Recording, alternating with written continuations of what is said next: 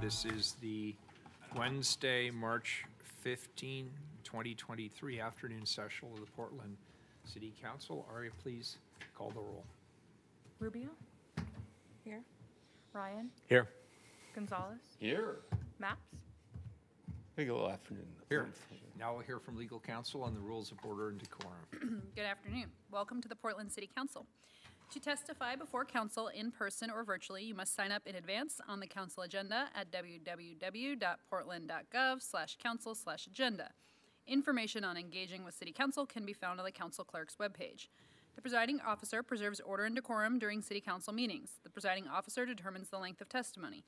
Individuals generally have 3 minutes to testify unless otherwise stated. A timer will indicate when your time is done. Disruptive conduct such as shouting, refusing to conclude your testimony when your time is up, or interrupting others' testimony or council deliberations will not be allowed.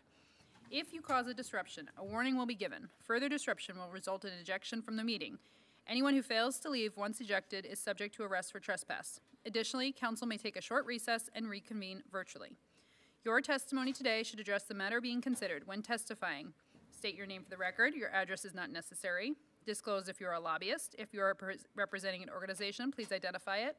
For testifiers joining virtually, please unmute yourself once the council clerk calls your name. Thank you. Thank you very much. First up this afternoon is a report, item number 222, please. Accept the Portland Design Commission 2022 State of the City Design Report. Commissioner Rubio. Thank you, Mayor. It's a pleasure to introduce the 2022 Portland Design Commission State of the City Design Report. The first item of business is to thank the dedicated volunteers who serve on the commission. This commission meets for many hours, 2 to 3 Thursday afternoons a month, as they review land use cases and provide design advice. They are a dedicated, hardworking group that include Brian McCarter, who is our chair, Vice Chair Chandra Robinson, Julie Livingston, Don Balaster, Jessica Molinar, Sam Rodriguez, and Zari Santner. Thank you all for your dedication and service to our city. Now, this commission will be presenting their 11th report before council, but they will have been operating in the city of Portland since circa 1980, providing leadership and expertise on urban design and architecture, and on maintaining and enhancing Portland's historical and architectural heritage. The premise of this 2022 State of the City Design Report is how and why design review matters in Portland now. The Design Commission will present an overview of how design review has influenced the very fabric of our pedestrian-oriented city for the past 40 years. We have built a walkable, vibrant, diverse, and easily accessible central city that is admired by the world for its planning and design innovation. The Design Commission will explain why now, more than ever, the application of design review's 3 design tenets, 1, context, 2, public realm, and 3, quality and permanence, is so critical to not losing our city's livability for all who live, work, and play here. I look forward to hearing more from the commission members and interested public, and am committed to supporting the commission on all of its efforts. Design Commission Chair Brian McCarter, will you please share with the council the Portland Design Commission's 2022 State of the City Design Report? We invite you up here.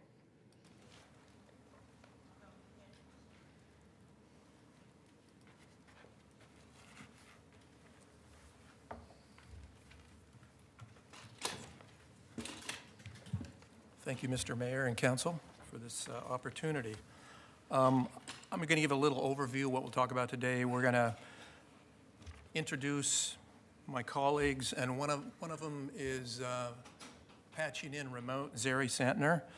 We'll quickly look at where we work in the city and the design zones, the tools we use, refresher on the citywide design guidelines that this council approved in 2021, and how those were applied to a really great project in Lentz that we'd like to show you. That's we're actually going to be our project of the year.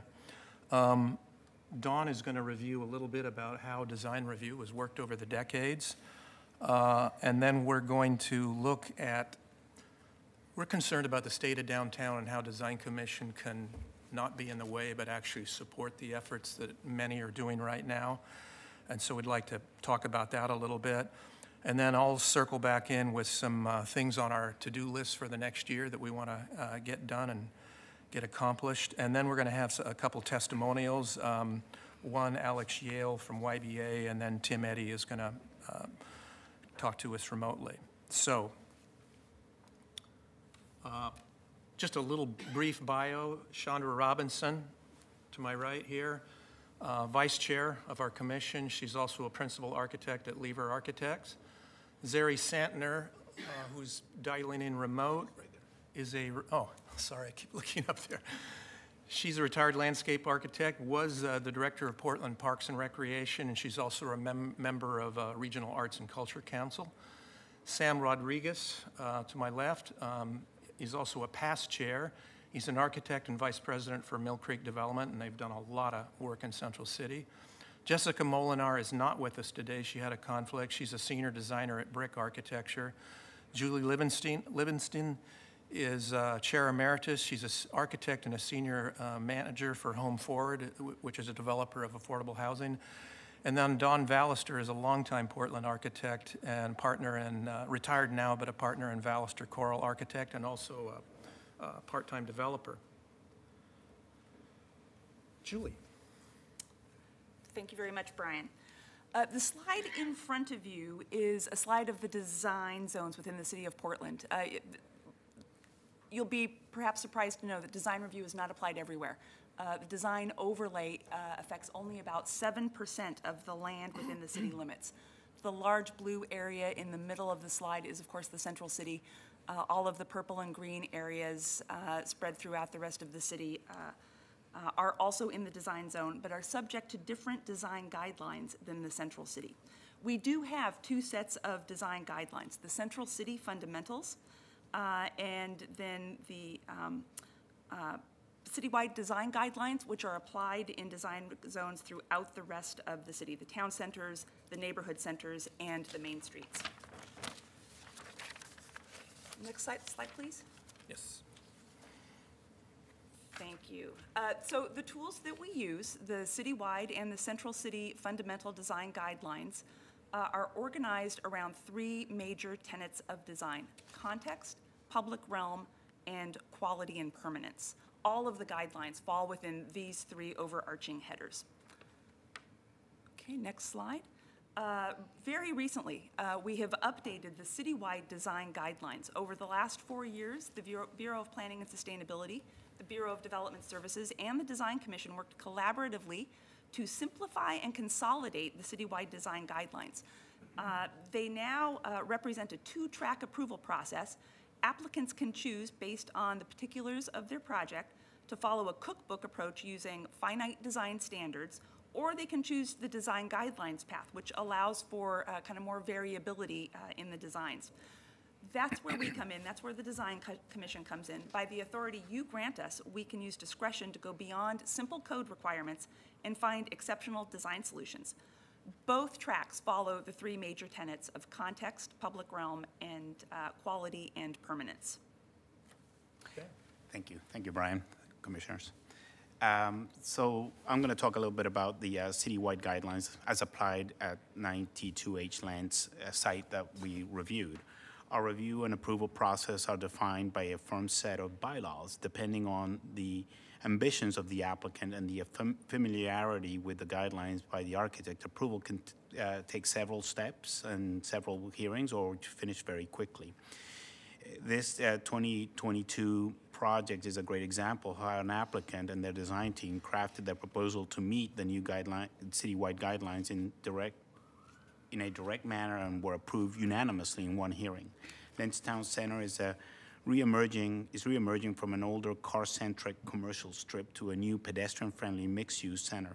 This project sits in the interface between the new center and the city's existing residential neighborhoods, where it is how the design responds to the guidelines. So next slide, please. Julie talked about the tenants, and one of the first ones we look at is context. This project extends a new context, but also makes the transitions to single-family homes in Lents to the north. Its main wall and entry face 92nd Avenue. For pedestrians, parking is tucked on the sides and the back. The height is held to 5 stories. The north and south building wings wrap around the lush south-facing courtyard with great solar access. It also frames the Lents Farmers Market to the south. The project has active edges on all sides. Next slide, please. Our other tenant is Public Realm, and as part of the transition, this project employs ground floor residential units with setback porches, stair gates, and privacy landscaping to create a successful transition to from private to public space. Limited retail brackets the corners where it is convenient for pedestrians arriving on 92nd Avenue. Next slide, please. The Public Realm would be the third tenant that we work with, a tool that we work with. And car parking, in this case, car parking, utilities, and bike parking are all located well away from the public areas. Quality and resilience is the other tenant that we abide by, and the site landscaping in this case is layered and consistent, extending pedestrian streetscapes along 92nd Avenue with consistent tree canopy and understory planting throughout all areas. Next, please. Finally, the building design features simple, consistent use of metal and concrete panels. Brick and cast-in-place concrete is a way to differentiate residential porches, recessed entrances, setbacks, upper floors, and daylights, hallways, and roof caps to provide an outstanding architecture for the neighborhood. Don? Yeah, this project really knocked it out of the park, and it was a pleasure to have it come in one hearing and out the door, one and done. So it really demonstrates, I think, when architects really pay attention to the guidelines. Don? Okay. So, how has the design review served the city since its inception in 1982? And a little background, in the 1970s, during the time of urban development, a development pattern emerged of doing a single podium on a square block with the building towards the center of that block, which was disaster from the pedestrian standpoint because you were walking by this fortress-like vertical walls, and there was often no windows or anything to address the public realm. So in the 1970s, and in response to this, a group of architects and planners got together and advocated for design guidelines to take the city back to its pedestrian-friendly roots. Next slide. Whoops. Back to us. Okay, friendly roots. From those efforts, the Central City Fundamental Design Guidelines were born and have served the city well for the past 40 years by encouraging quality urban design and architecture in both public and private development projects. A design commission was established at the same time to help designers navigate through the process and ensure that the guidelines were met. Design review in the 1980s, this is an example of some of the design review guidelines being applied to a major project in the city. This one, in some ways, is a transitional project because it no longer sits on a pedestal, but it also pulls itself away from the public sidewalk and most of the sides of the building. However, what they did do was put really nice plazas and total transparency on the ground floor, which opens it up again for retail and it enhances the pedestrian experience. Next slide. Design review in the 1990s has evolved, and at this point, the building has been taken back out to the sidewalk line. The materials are light and reflect some of the historic building character in the surrounding areas, and it provides awnings for pedestrian weather protection, as well as, again, allowing a lot of activity at the ground floor. Next slide. This is the Elliott, which was one of the projects that was developed during the time when there were a lot of condominiums being developed in the city of Portland. And they used really high-grade materials. They did rooftop green areas, a lot of balconies, and also opened up Madison Avenue, or street, which had been closed off for, I think, the past 50 years. So there now became kind of a nice pedestrian pathway from all of the housing to the west of 10th and 11th Street, right into the park blocks. So that, arguably it's one of the nicer pedestrian walkways in the city. Next slide. This is the design review in the 210s. The Ramona in the Pearl District provides a pleasant public realm and street level with ground floor courtyards, balconies, green roof, and high-quality brick facade. It happens to be an affordable building, and from the design review perspective, market rate and affordable building projects are treated and reviewed equally. And this one, I think, is a real success. Next slide. The design review process works in conjunction with the design team development process. During the schematic phase, we often request that there be a DAR so that the design team gets some early feedback and knows the direction and support for what they're doing. And then during the design development, they submit for a formal review, and that usually takes about 2 months, and that's about the time it takes to go through the design development process.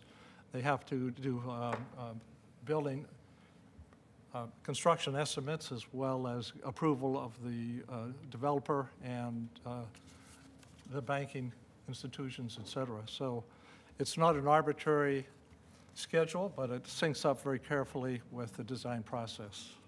Great. Next slide. Now let's see if Zeri, I'll keep looking up.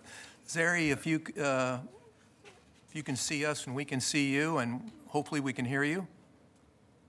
Yes, I can see you. Hopefully you can see me. Can you hear me? Yes, very well.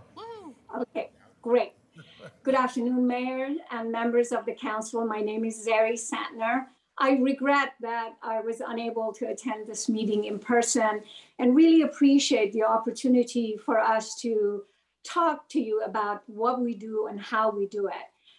We would like now to pivot to the near future and focus on the central city. Post-COVID, most of Portland's neighborhood urban districts have come out of the pandemic and the work from home intact and pretty vibrant, stayed pretty vibrant. But the downtown core, the area between the river, the Burnside, and I-405, which is its most greatest investments and assets, has been disproportionately affected and is still struggling. Next slide, please. As you are aware, many civic and governmental organizations are actively involved in various efforts to reinvigorate the downtown core. With that in mind, the Design Commission members have been working with the leaders of both civic and public organizations in the past few months to get up to speed on the variety of works that they are involved in, with the goal of identifying what Design Commission and Bureau of Development Services can do to facilitate and encourage new short and long-term efforts. Next slide, please. One thing we all on the Design Commission are in agreement with is the importance of activating downtown open spaces as a critical element of attracting people to downtown. It's really sobering to remember pre-pandemic activities in downtown parks and plazas compared to today, as illustrated in these pictures. However, we know that discussions are underway regarding how to begin the process of programming events that can bring the public back to city's core. And these efforts should be coordinated with Bureau of Transportation's newest program of activating certain streets as temporary open spaces. Design Commission will support these efforts in an advisory capacity and whatever manner that is effective. Next slide, please. The sad state of the O'Brien Square is a prime example of how a poorly maintained and inactive open space can negatively impact its surrounding land uses. The reimagining of this space, currently led by Portland Parks Foundation, is a welcome move.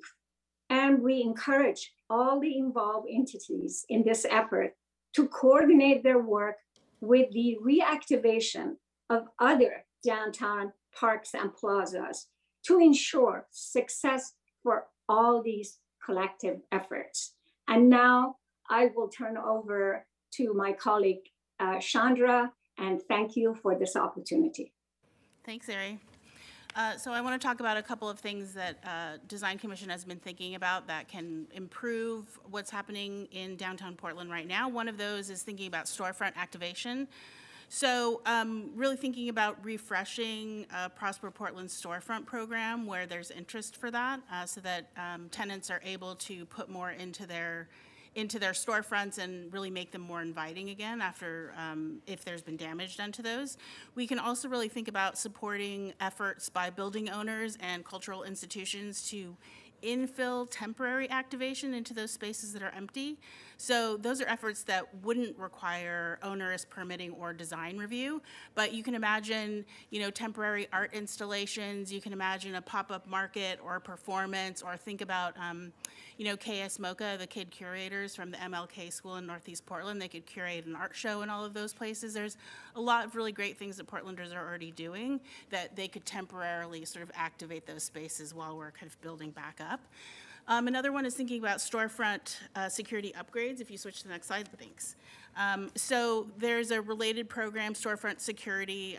Design Commission and BDF staff could really develop a catalog of best practices for securing storefronts downtown and protect the glazing and the merchandise.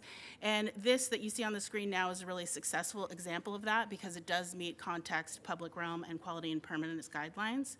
And it also secures the interior of the store after hours. And what you really see here is that even at night, there's the ability of the light from interior of the store to be out on the street, which makes people feel more safe. It feels more active because you can see the merchandise inside and know, hey, that's a really awesome coat. I'm going to come here tomorrow and buy it, right? If you can't see anything, then it feels dark and closed. And if you go to the next slide, here's an example that is less successful. So the experience of the pedestrian is really worth noting here. That first example is light and bright, even at night when it's closed, but the second example is really no views into the store, and it kind of feels like you're not supposed to be where you are, right? Which is not true. The city's for all of us. We should all be everywhere. I think it's telling to toggle back and forth between these two and just what it's like to walk down in front of those. It's day and night difference. Yeah, so if Commission and BDS staff can work together and create, here's a bunch of examples of what you can do on your property that will still look great for everyone passing by, but will secure what you needed to secure, I think that would really benefit us so that we're not left with conditions like this forever. And those could be staff level review that don't need to come before the commission. By giving them a catalog, here's some good ways to do this. Yeah. They can proceed. And then if you want to go to the next slide, the last one I'll talk about is thinking about some long-term strategies. Everyone, everywhere is thinking about how to transition office buildings that are empty into residential, right? We all need housing everywhere. We need it to be affordable. There are a lot of hurdles to get over in those kind of transitions because the floor plates are very different from what you typically need for residential. But those are design problems that can be solved by designers. And so we should really consider how those things can potentially happen. If in cities where they have been successful in creating this kind of transition from office to residential, they've used major public subsidies to actually close that gap and make these projects feasible. So it's not all going to be on the developers. There will be some funding that needs to be organized in order to make those happen. So from the permitting and approval standpoint, those are two building type examples of downtown office space. There's a historic building and a 20th century tower. So if these were proposed for conversion, BDS and BPS, along with Design Commission and Historic Landmarks Commission, in advisory reviews, could modify code language to facilitate shorter BDS staff level reviews, to keep those things moving forward and to get the city more housing, to revitalize the downtown. A lot of awesome things can come out of that. Great. So on our to-do list that we want to tackle soon, I think we've now had the new citywide design guidelines in place for about 18 months. We've had a few projects come through with them, and I think we'll hear from one of our testimonies today about how that's going. But in general, what we're hearing is the simplification of what was a big set of design guidelines in citywide, now down to about 10 guidelines, is really just making everybody's life a little bit easier. There's not so many things to have to go through. So right now, our Central City Fundamental Design Guidelines are about 29 guidelines long. They're old. The last time they were updated, I believe, was 18 years ago. They're probably 30 years old at the core. We think we can get those down to about a dozen design guidelines, really simplify everything. So that's on our to-do list. There is also an interesting little guide. I don't know if you guys were aware of it, but a previous commission about 5-6 years ago put together a little primer, like a Cliff Notes version of some of the most critical things that we typically see about the do's and don'ts of Central City Design Guidelines, and they put that out. We think that we could do, and it has no illustrations in it, we think we could take the example from the citywide design guidelines, which was richly illustrated with a lot of great examples around town, just showing here's a great successful way of meeting that guideline. We think we could take something like that and put out a interim bridge kind of document until we get the full formal Central City Guidelines revised. Again, as a help to applicants coming in, maybe somebody hasn't dealt with Portland's design guidelines before. Here's some things you should be aware of, and it just gets the process going, and it's easier for everybody, easier for them, easier for us. So that's on our to-do list too, and we hope to be tackling that very soon. So probably not surprisingly, the project Sam showed you is our project of the year for 2022. It just does so many good things in terms of reinforcing the new emerging Lentstown Center and really just providing a really friendly pedestrian realm facing the neighborhood. And so we want to congratulate Palindrome Communities, YBA Architects, and their design team, and you'll get to hear from Alex Yale. We reviewed about 11 major projects this last year, and we approved 9. 5 of those were in one land use hearing, which we always aim for if we can do it. So what I'd like to do now is ask, would you like us to pause for Q&A now, or would you like to get through the test? We have 2 testimonials. We could do those and then go to Q&A. What's your preference? I think typically at this point we'd ask the council if they have any questions of the panel. Okay. If they don't at this point, then we'll go to public testimony. Okay. How many folks do we have signed up? I No one believe there's signed just up. 2. I'm sorry. No one signed up? So we can jump right to dialogue. We have invited testimony. Sorry. I wasn't clear about that. Okay. So I'd like to invite Alex Yale up to the table. And then from YBA Architects, and then Tim Eddy is going to come in by Zoom from Hanna-Berry Eddy Architects.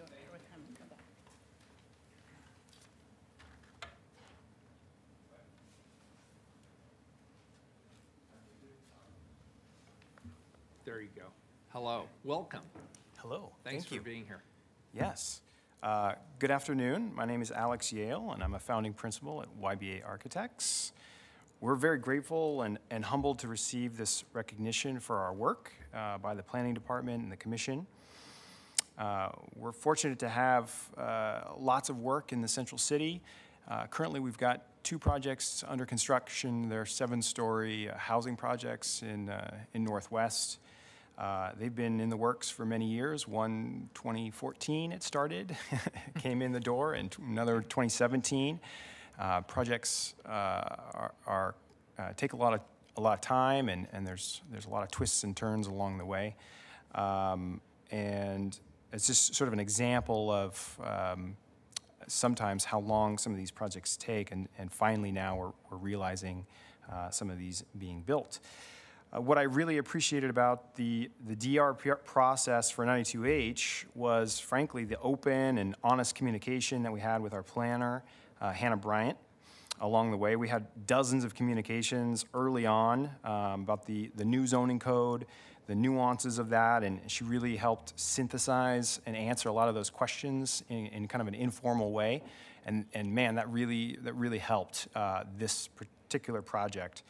One of the challenges with this project, like all multifamily projects that we face, is the difficulty of getting active ground floor retail to pencil and to work. So our client, like many, are always asking, how do we get residential on the ground floor? And so I like this project being up on the screen now because I think it's a good example of how we really looked at historical brownstone precedents and examples and thought about the layers that needed to take place between the sidewalk and the units on the ground floor. And then recognized that the corners really were a great opportunity for active uses, active retail. So we concentrated the corners as being glazed, and then we're able to use the rest of the meat or the body of the building for residential. And so that was kind of a fundamental. And so that's just an example of one of the ways that the planning department and the design review process help kind of bridge the gap between what really our clients need to get these projects to pencil and what works from good quality urban design.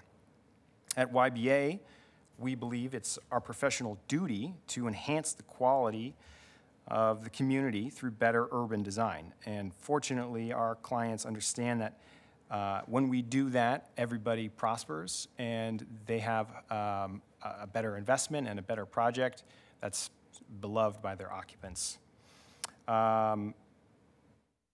Some of the areas that I could suggest for improvement going forward that were new for us was the neighborhood contact process was new. We were sort of a little bit of a guinea pig in that, and that was, I will be honest, rather challenging and tricky to navigate. And overall, I was very happy with the design review process on this one, and look forward to hopefully a streamlined building permitting process going forward. I think that is probably an area in terms of time. I really like the graphic that was shown about the timeline of design review, and it generally fits in very nicely with our overall design process and doesn't typically add too much time or complexity. So, yeah, thank you very much for your time. I had a quick question on the first floor residential, and I'll circle back to the design more broadly about the potential implications for downtown. But, you know, you often hear from developers that first floor residential requirement that's almost a tenet of design in the city of Portland for generations, it feels like, is a real loss leader, right? It's a real challenge. So but your solution here was you have each of the corners is retail, and then you have residential in between. Is that, did I get that right? That's correct, yes, yeah. So it's a constant debate that we hear a lot when we have units on the ground floor about having live-work units and being able to walk kind of straight in and have them at street level. But they're typically used as apartments, you know, and we recognize that when they are at street level and they're flush and you can walk right in, the windows are closed, the blinds are closed, and I don't think that helps anybody. And so we really look at other examples on the East Coast, in Europe, and how does it work? How does it work well?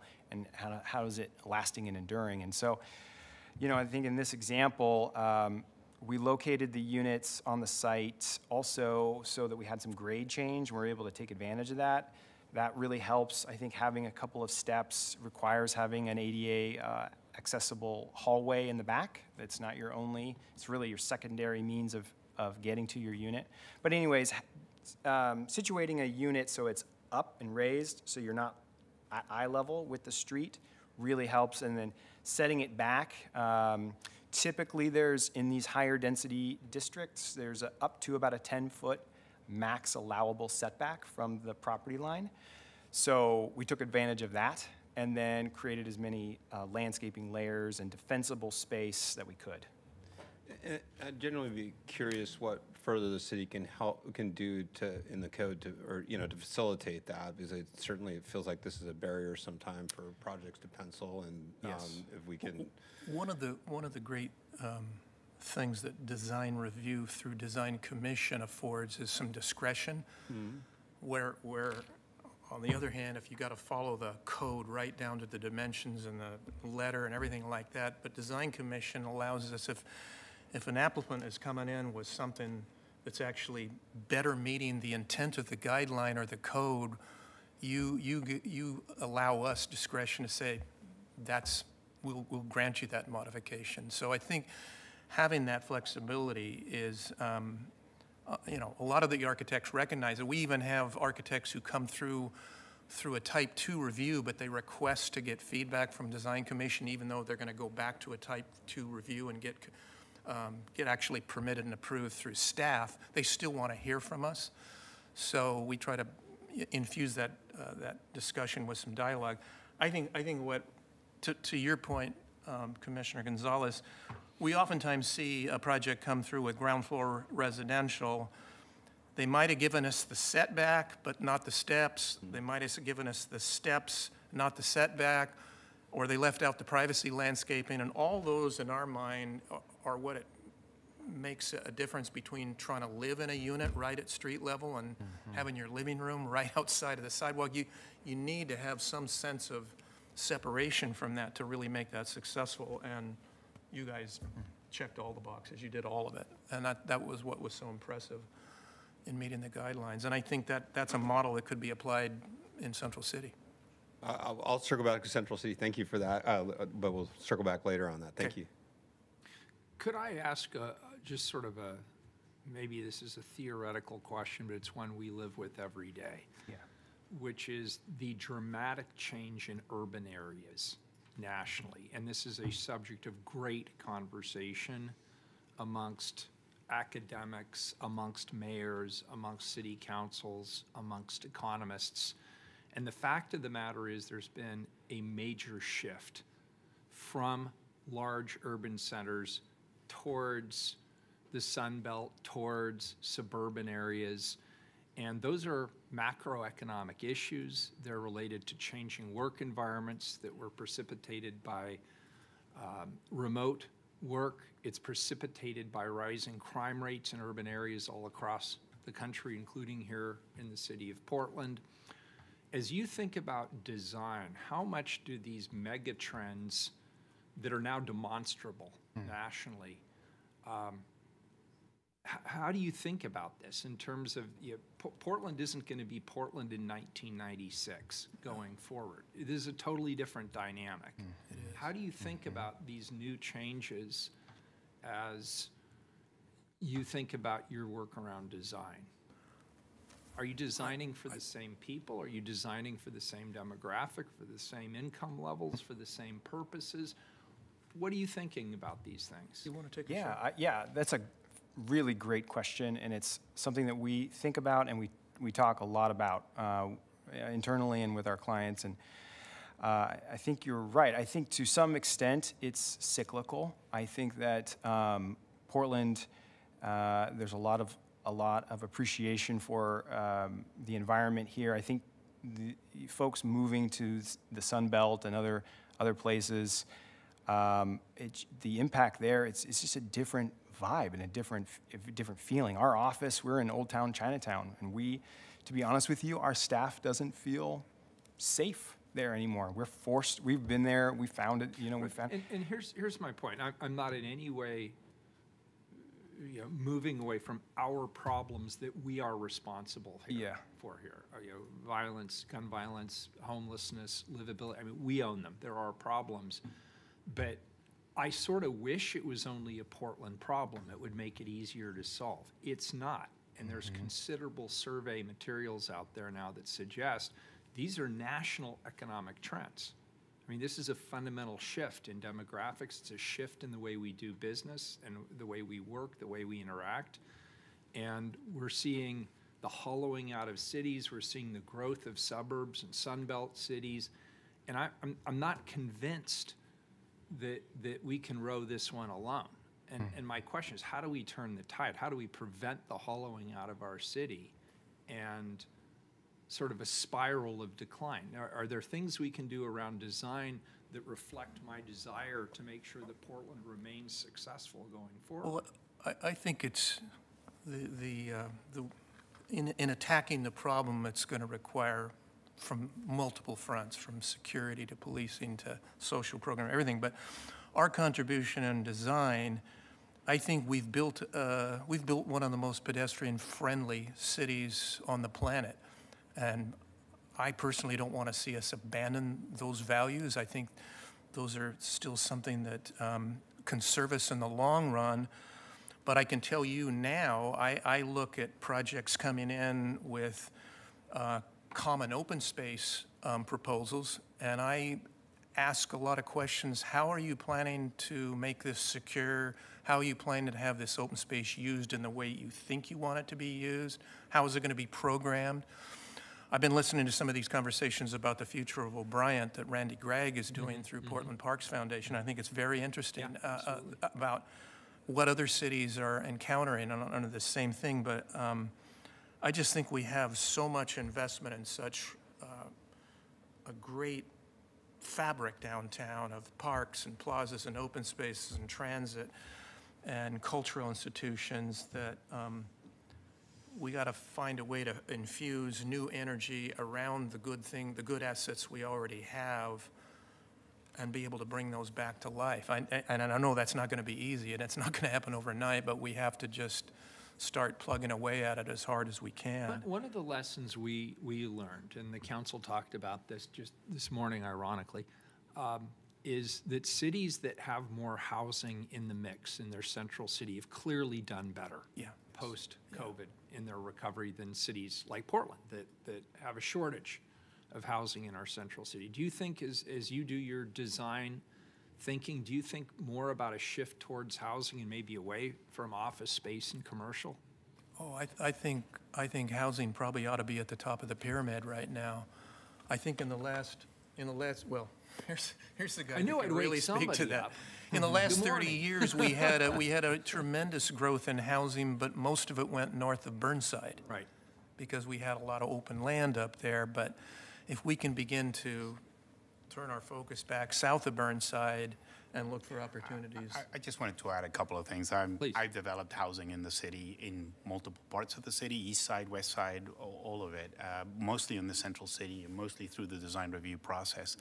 But I think one of the things that needs to be really understood is that the value proposition of living in the city needs to change. I mean, it was a wonderful value proposition, and it's not anymore. And it's you mentioned it, Mayor, it's multiple sides of it. It's safety, it's But the design piece of it is important because that is what makes a city, makes that value proposition work eventually. The question is, how do we get more people into the city? I mean, there's anything from taxes to job issues, to employment, to safety, to security, to the restaurants themselves. I mean, just the survivability of what makes it, what makes it important for people to live in the city is being able to have access to all those things in a very, very palpable way. Anecdotally, I'll say a bunch of friends who've looked at moving to Lake Oswego or Vancouver or whatever, and they still don't find the value proposition is quite as, it's still a mix. They still love Portland. They still want to live here, but they still struggle with the fact that it's hard to live here sometimes in the downtown area. Nonetheless, a lot of them still come back. So how do we make it so that they all want to come back? It's multi-layered, it's very complicated. I'm sure you deal with all the complications And I of it. appreciate that. And again, I didn't expect to resolve it here. I was just curious to what, I mean, we're all thinking hard about it. We're thinking about taxes, we're thinking about regulations, we're Right. thinking about spurring affordable housing, we're thinking about how to make the community safer and more livable. And it occurs to me that obviously design is a huge component of this. And historically, Portland has had phenomenal design content. And as you say, the walkability, I think, is critically important. The open spaces have been great until they're not, right? I mean, all of a sudden, there's more considerations there. And there's a palpable example of that. If you look at the different sub-markets within the city, you see how certain ones are doing much better than others, and it has to do with eyes on the streets, with people walking those streets, with those businesses being opened so that people actually want to patronize them. And that's what's important. How do we get that central city map, that core area, to get that? It obviously lived off the office space for most of it, because it still wasn't a 24-hour city downtown with a little bit of housing. It needs a lot more. And not sure, transforming office is complicated in our market, seismic and all sorts of other reasons. Costs are very high. But how do we change the value proposition? I think it starts at the ground level, which is something that we deal with constantly. The ground level is super important. I mean, what happens above is important too, but initially, if I can walk down the street and have reasons to go to different places, that's going to activate the city, and that in turn will activate the things going That up, makes sense, up yeah. above. Yeah. So I think we need to take radical measures, very, emergency measures to make sure that that ground floor is phenomenal. It really brings people up. And you see it in the Pearl District, you see it in Slabtown, you see it in some other places. So it's important, it's very important for us to make sure that that stays in place, but somehow it's incentivized to actually be activated. Yeah, I appreciate that. Thank you. It's something I spend a lot of time thinking about these days. This is a footnote, but in my 46 years practicing here, I was here when they removed Harbor Drive, when they put in Waterfront Park, but I've looked around and I see other cities, a major river and a major park. You would think we would have some of our very best development facing Nadeau Parkway down there, and it feels like it's been a leftover and a forgotten edge for all these years. I don't know why that doesn't have more value and more attraction, because that would help a lot with what's going on. I mean, Waterfront Park, unless there's a festival, it's not a pleasant place to walk through right now in our city in 2023. So, it's just one example of an area, but it just feels like that ought to be prime real estate down there, and it feels like it's not. Agreed. Renee, did you have a question? I mean, it may just be an observation on your last point. I mean, I wonder about the historic overlay and the way that impacts the properties closest to the river. We have had a strong desire, to protect some of those buildings, but I'm not sure it's the product of real analysis, but I've often heard there's substantial, limitations on what you can build there currently. And I don't know, it's an interesting planning question, how we energize that space, because does feel like a missed opportunity, particularly on the west side, where you don't have a highway disrupting the flow per se. So it's, but I'll be interested to hear our next folks talk to that. We can maybe have the next person testify, or you can answer this now. Did you have one more person? Yeah, we had one more person joining us remotely. Tim, are you there? I don't I am. Do I have audio there? You do. We can hear you. Okay, loud and great. clear. That sounds really good. Well, Mayor, City Council members, I'm Tim Eddy, and I'm president of Henneberry Eddy Architects. I just want to say that this most recent conversation you just had was exceptionally encouraging for me to hear. As a downtown Portland firm, we've been involved as volunteers in these civic processes for over 20 years. And I served on the Design Commission from 2003 to 2010. My partner, David Wark, served for 9 years. My partner, Andrew Smith, who you're going to hear from in a little bit, is currently the chair of the Landmarks Commission. And one of our associate principals, Erica Thompson, currently serves on the Planning Commission. So we're very committed to the success of downtown Portland and Portland as a whole. I'm here today really in support of Portland's design review processes and design standards overall. Design is a critical tool in solving the multiple crises that the city faces today.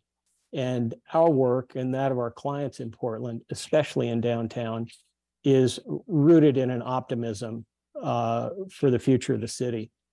And so design review has been faulted along the way with increasing project timelines and project costs. And I want to reinforce that design review is not the problem. Process needs to move quickly, but it's an important part of the solution. And as we just heard from Alex, who, by the way, that was a really well-crafted project at 92H. Design review has become relatively routine for most applicants. The timelines are reasonable, and they track with typical project design phases. Contrary to this, though, are the triggers and extended review periods and fees levied by other bureaus that often get overlaid after design review is approved. And that's bureaus like transportation, forestry, and others that may follow an approved design review application and sometimes plow the same ground. It can be very frustrating. And these processes add red tape, they add time, cost, and they make acquiring a building permit much more challenging and time consuming. And speeding up and simplifying these processes will be helpful overall. We look forward, we all look forward to seeing, busy storefronts and eyes on the street and a healthy public realm in downtown. But getting there is going to require that the city provide more carrots and use fewer sticks in the process, and making it easier and faster to talk with planners and their colleagues before starting the processes, before you even have a pre-application conference, waiving fees for things like early assistance conversations, and generally promoting more early dialogue between planners and applicants, I think will help. And those of us, Dawn and Brian and everybody who's been around for more than about 15 years had that experience. And Portland was, planning was very accessible. And it's much less accessible today because everything's kind of behind a paywall and you have to apply and wait. And so those early conversations really do help. I do support the simplification and consolidation and updating of the Central City Fundamental Guidelines, design guidelines, and moving forward with these revisions promptly is really important.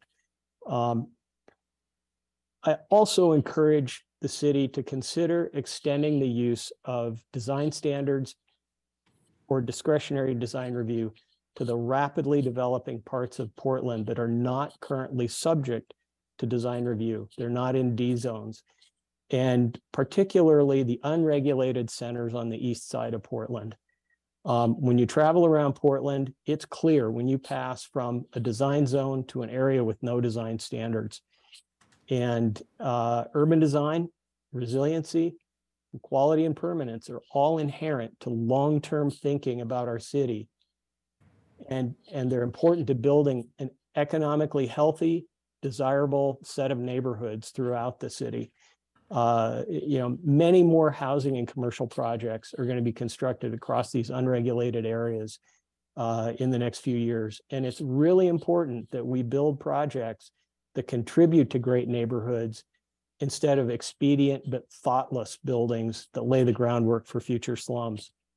And in this effort, design review and prescriptive community design standards can be an important tool for the whole city. And I just want to finish by saying that design review and design standards help everybody involved build value, whether it's for the developer who develops the project at 92H in Lentz, or a project in downtown that's say a storefront rehab. It's all about building value for the entire city. So thank you very much. Thanks, Tim. Thanks, Tim. Well, we'll close here, or take any other questions you want, but I wanted to just mention that a lot of our BDS staff colleagues and some of my design commission colleagues, we've all worked downtown. Some of us have even lived downtown parts of our lives, and so I love this place. I've spent most of my career working on projects downtown, so I'm keenly interested in whatever we can do to help downtown recover. Great, thanks. I mean, this is great information, terrific slideshow, good conversation, time well spent. I really appreciate your being here today. Thank you. Thank you. This is a report, last I checked. I want to make sure. I lost it, but it is a report, correct? Yes, this is a report. I'll take a motion to accept the report. So moved. Second. Rubio moves. Was that Commissioner Ryan? Yeah, second. Seconds. Any further discussion? Seeing none, please call the roll. Rubio? I want to thank our stellar volunteer commissioners for their dedication and high level of service to help make Portland such a better place, a more beautiful place through your design review work. It's clear that because of your expertise and even in the conversations today, we can really see how your work really makes us better poised, to continuing our trajectory in quality urban design here. It'll take some effort, but our council's super aligned with you, and we care about these things. And the conversation has been really great today. Makes me really eager to engage with you more and learn more about your ideas. Particularly intrigued around the ground floor, and also equally intrigued about the mention of some radical ideas and what that looks like for you. And so, very interesting conversation today. But overall, we're really ready to look at all the tools that we have to use and apply all that we can do responsibly, of course, to catalyze more projects and increase housing and livability to the city. So just want to thank you all for your deep dedication, your service. It's very evident in this report. Also want to thank Tim Heron for his work in managing and coordinating this commission's time. So thank you, Tim. This was a great presentation, and I'm happy to vote yes, to accept this report. Ryan? Yeah, thank you very much. This was actually really refreshing and very timely. I don't know if you tuned in at all to the morning session. You probably didn't have time for that, but we were talking about the conversion of office space to housing. And so this dialogue actually allowed it to go a little bit deeper. A few takeaways that I have here at the moment are, one, it doesn't slow things down. The design review is not where we need to place the blame. And I think I've heard that blame placed there. And in my experience, you called out where the delays are, and rather clearly. And it's why I assembled all of the many bureaus involved in permitting. I know it's making progress, and we had to get to the root causes of why it doesn't work. I think my best description of that is when we first had a task force meeting, we had people that had been doing permitting work in different bureaus that met each other for the first time. So if they're just meeting each other for the first time, I can only imagine what it's like for the customers that are out there trying to figure this out. So thanks for bringing that up. I also really appreciate the award that was given to 90, what is it? Something Lentz, 92H Lentz.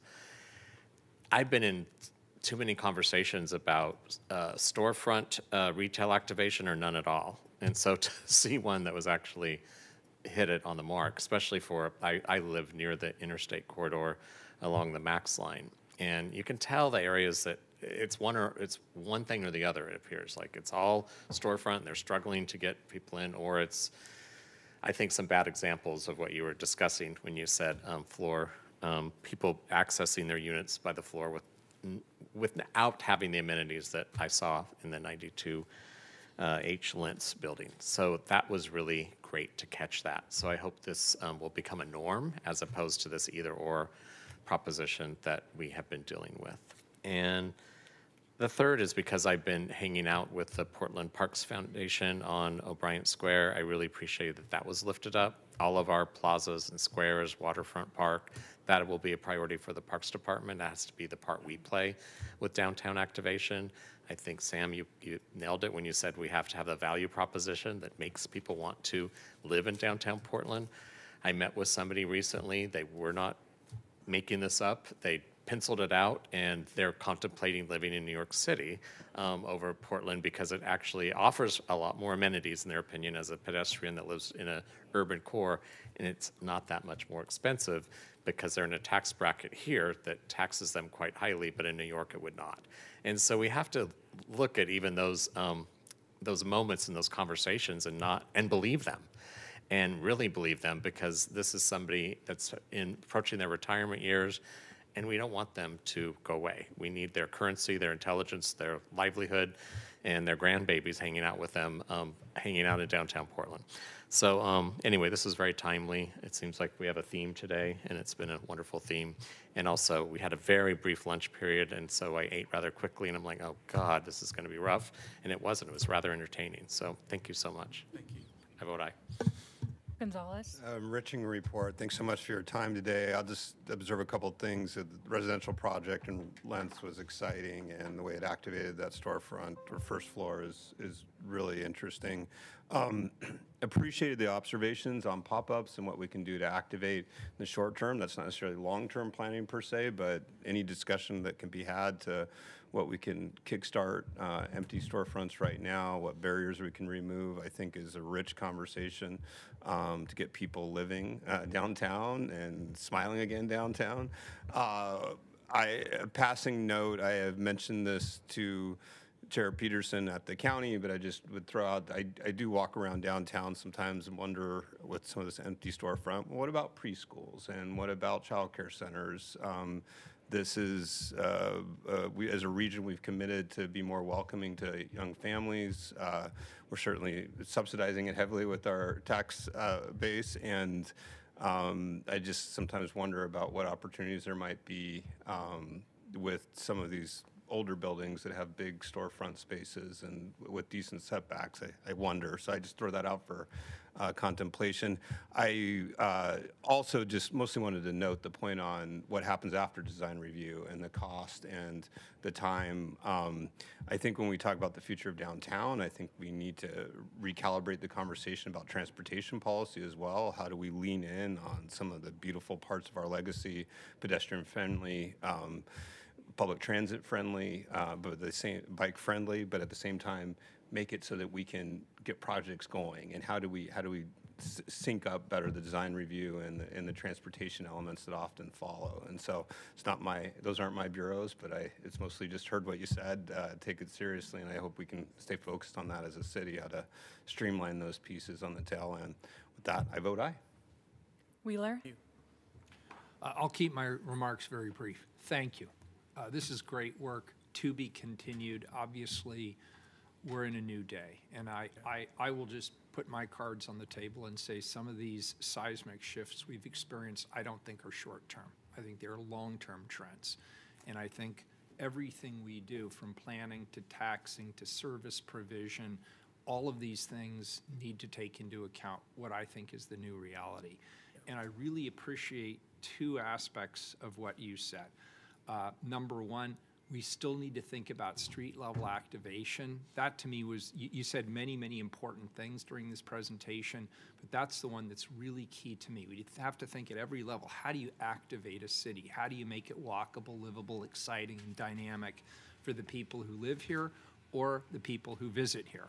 And by the way, I met with a group of hoteliers this morning who don't think so much about the people who live here as much as they think about people who might be coming here for pleasure or for work. And they had a whole series of thoughts about what attracts people to come to this community. Interestingly enough, and not particularly surprising, it's ancillary services. They know Portland's an amazing place. They know from a design perspective it's unique. They know we have our green spaces, our parks, a culture of creativity and innovation, but they're worried about their public safety when they're here. And we need to take all of those things into account too. Last but not least, since I won't be able to stay for the Historic Commission, we also can't turn our back on history and who, where we've been and the importance of preserving some of those cultural icons as we think about what are we doing, as we look to the future, how do we retain what's the best of the past and make that part of our future? So I vote aye. The report's accepted. Thank you. It was great. I look forward to hearing a lot more from you in the days, weeks, and months ahead. Colleagues, I have an excused absence starting 10 minutes ago. I'm going to ask that we take a 2-minute recess while we shift around, and Commissioner Ryan will be presiding over the remainder of the session. We are in recess. Thank you. Recording stopped. Dan, do you want to move to my seat? I can get rid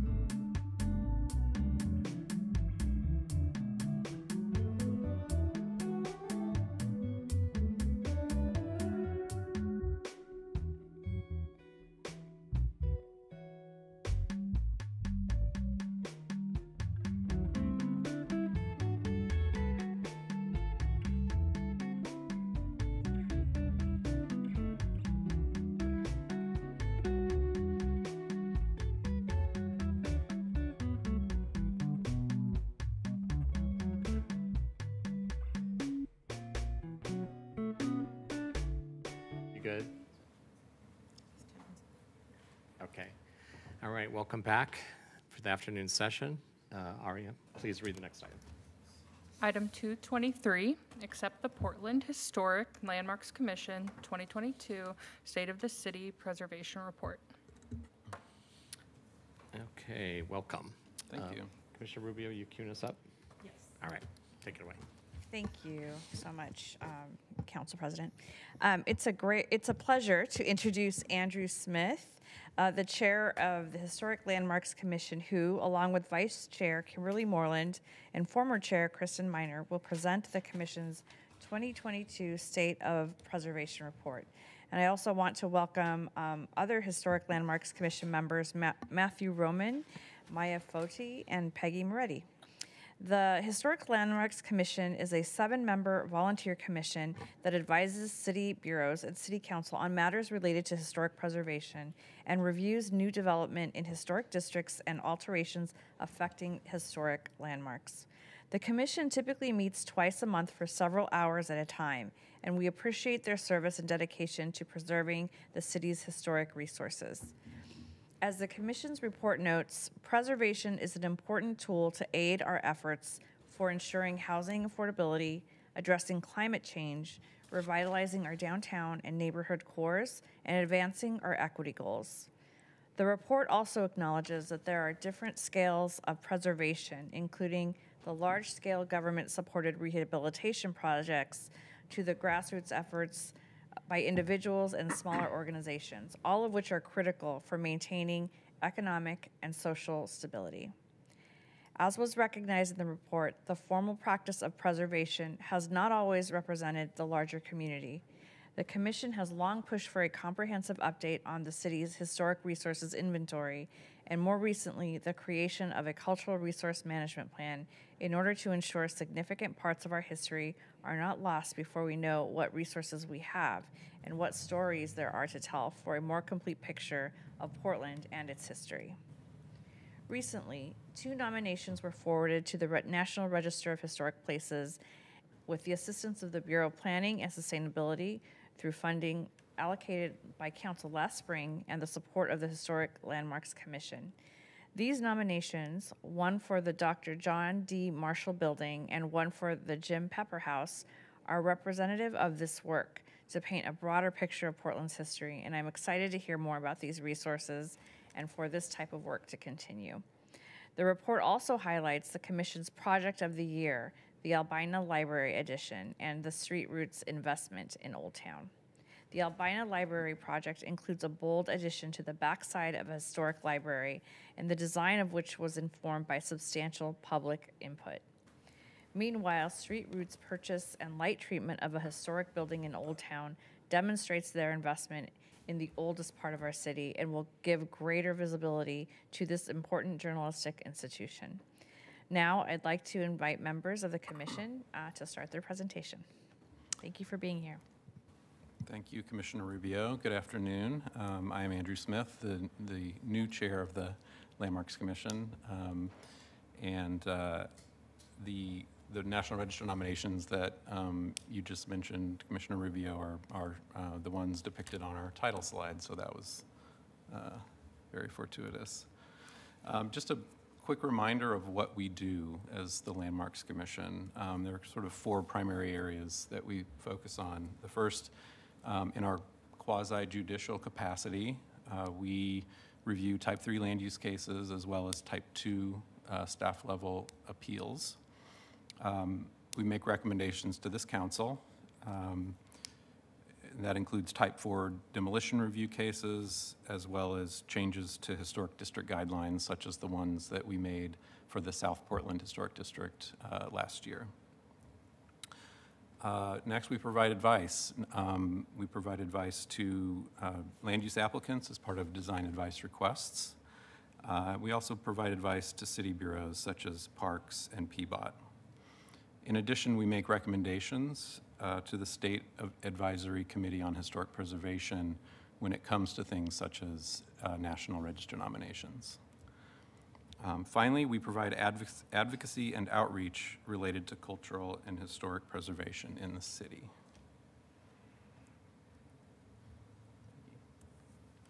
Hi, I'm Peggy Moretti. I'm the newest member of the Historic Landmarks Commission, and it's really nice to be seeing you all in person again. For my little part of this presentation, I would just like to say the number one thing I hope you will take away from our presentation today is that preservation and repurposing of our existing buildings is one of the key ways that the city will achieve its biggest priorities. We must recognize, respect, and use first what we already have, which is such good common sense. We tend to look at problems in silos, but happily, preservation and reuse offers real progress on multiple fronts, as Commissioner Rubio already sort of mentioned. Building reuse is key, indeed, to meeting equity, housing, economic, and climate goals. Regarding climate, the graphic shown here on this slide is from a study commissioned by Restore Oregon from Eco Northwest. And their findings, and by the way, there's a link to the study in your written report, show that rehabbing just one small home instead of demolishing it and replacing it with a bigger house equates to taking 93 cars off the road for a year. And rehabbing a modest commercial building instead of demolition and replacement of that equates to taking over 1,000 cars off the road for a year. And when you multiply that impact across the city for, say, 5 years, it has the CO2 reduction impact of taking literally hundreds of thousands of cars off the road. So we do hope that the city will incorporate this fact into the larger emissions reduction strategy that is underway in the city bureaus. In the quest to create more housing, it is faster and often cheaper to reuse an existing building than to build new. And the Fountain Court Apartments, which you see there on the slide, is an example of built in or completed in 2020 by the Home Forward organization that provides 80 units of housing. Just one example of that. And as we take overdue strides towards equity, how important to emphasize that everyone's history matters.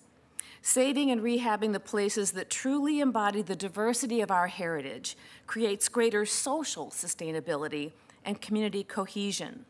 Next slide, please. And finally, as we urgently focus on downtown, our older buildings may well hold the key to success there. Older historic buildings are best suited for conversion to housing. An in-depth New York Times article was published just this past week that made that case quite strongly. Older buildings' floor plates are better configured with access to light and to ventilation and create more livable spaces more easily. And of course, that reuse creates less environmental impact. The thing to note, and this will be addressed a little later in the presentation, is that right now we're missing some economic tools that will enable the fast tracking of that conversion. A state rehabilitation tax credit and or other incentives to offset seismic costs would be essential and could really, really help us jumpstart that effort.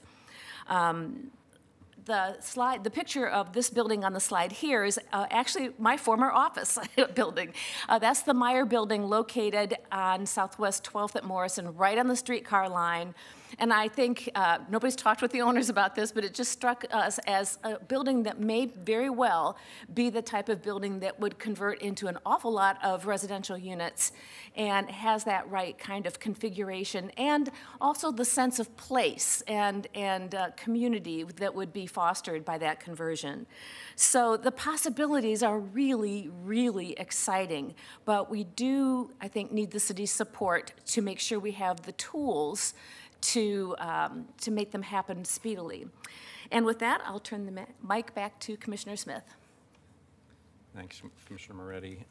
So we'll move on to some recommended action items. First off, lower economic barriers to restoration and reuse. And I think that the actions that the council took this morning are a huge check mark in that regard, and I was very pleased to see the result of that ordinance. We do urge you to support important state legislation, and Commissioner Moreland will detail that a little bit later on. As Commissioner Moretti said, the state really does lack the economic tools that most other states have to better enable building owners to save, upgrade, and repurpose their buildings. A particular focus should be incentives for retention and creation of housing, as well as seismic retrofits. Overall, we just really encourage a mindset of putting in place policies that reward reuse and discourage demolition. Comprehensive Plan Policy 4.51 states, maintain city-owned historic resources with necessary upkeep and repair. And there are certainly a number of examples throughout Portland of the city upholding this policy. Sadly, there are many examples where the opposite is true. Engine number 2, Centennial Mills, and the memorial in Firefighters Park are but a few of the properties which are not being adequately maintained. Proper stewardship begins with understanding the full breadth of the assets we have, which leads us to our next item, which Commissioner Moreland will discuss. Greetings, Commissioner. My name is Kimberly Moreland, and I'm the Vice Chair of the Portland Historic Landmark Commission. We would like to talk about, one of our recommended council items is the completion of a cultural resource plan. This is something that the Historic Landmark Commission has requested for several years, and there's more of an urgency today as our cultural and historic resources are being lost through demolition and new development, and just not a recognition of the importance of these cultural resources. We thank you, the City Council, for supporting the 2022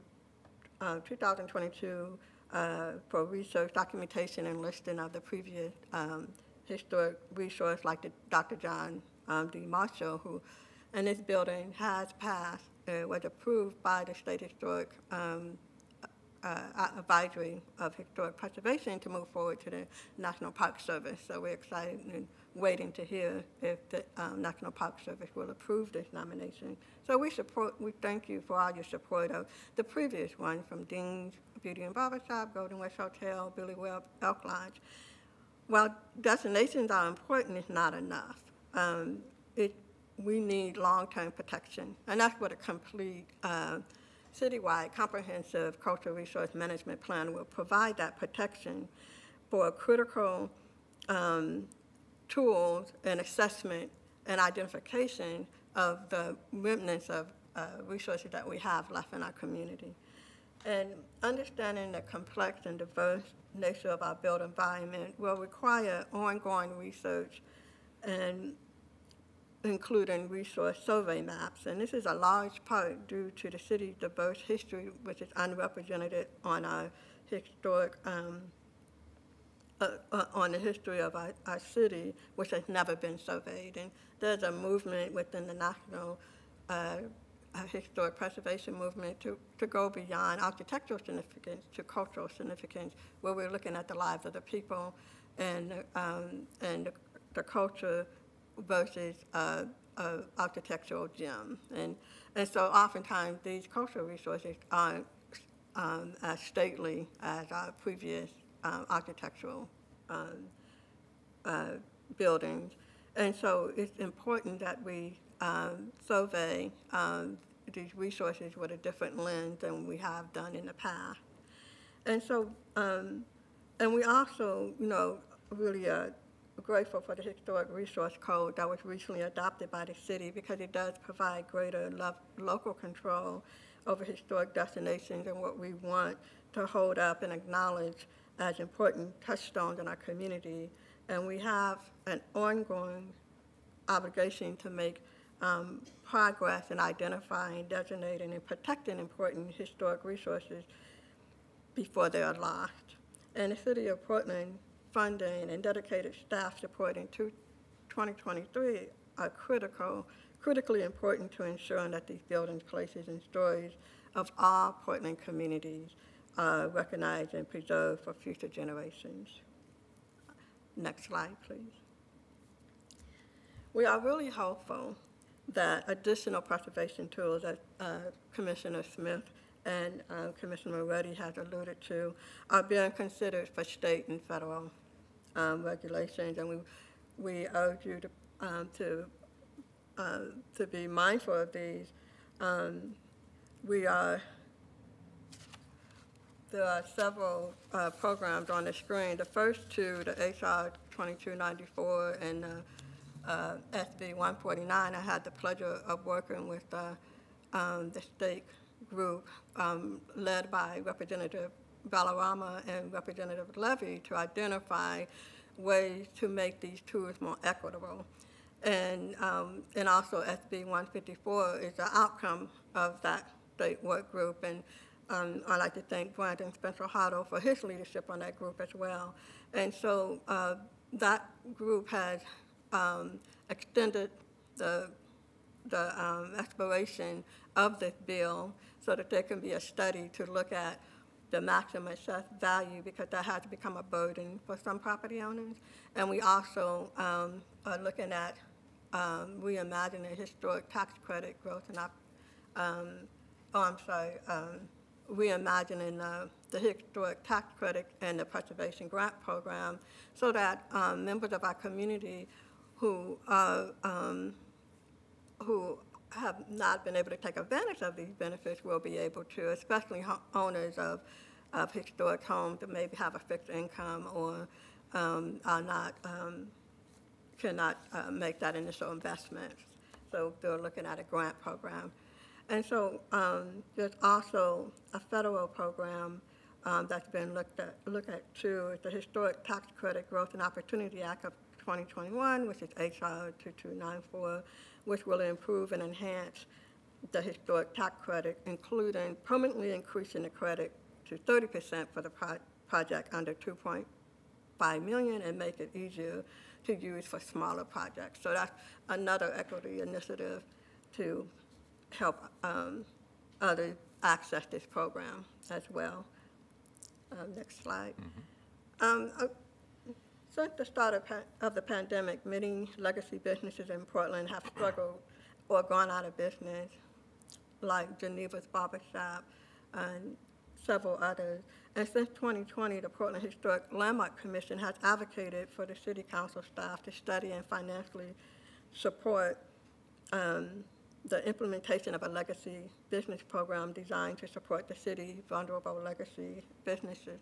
And I had the opportunity to work with a graduate student whose work is the foundation of this legacy program. I would like to thank Brandon Spencer-Hotto again for his leadership in acquiring a congressional direct spending of $352,000 to initiate a legacy business program in Portland. And this program will provide relevant resources to all legacy businesses that meet specific criteria to remain economically viable and potentially protect older buildings. And we'll talk more about seismic upgrade and hopefully that will be included in this bill as well, as many of legacy businesses are occupied by older buildings. And the Portland Historic Landmark, again, commend Brandon Spencer-Hotto for his leadership. And we would look forward to what this program has to offer to members of the legacy business community. I'm going to switch chairs. And next, I would just like to talk about the monument program as it's part of the watch list.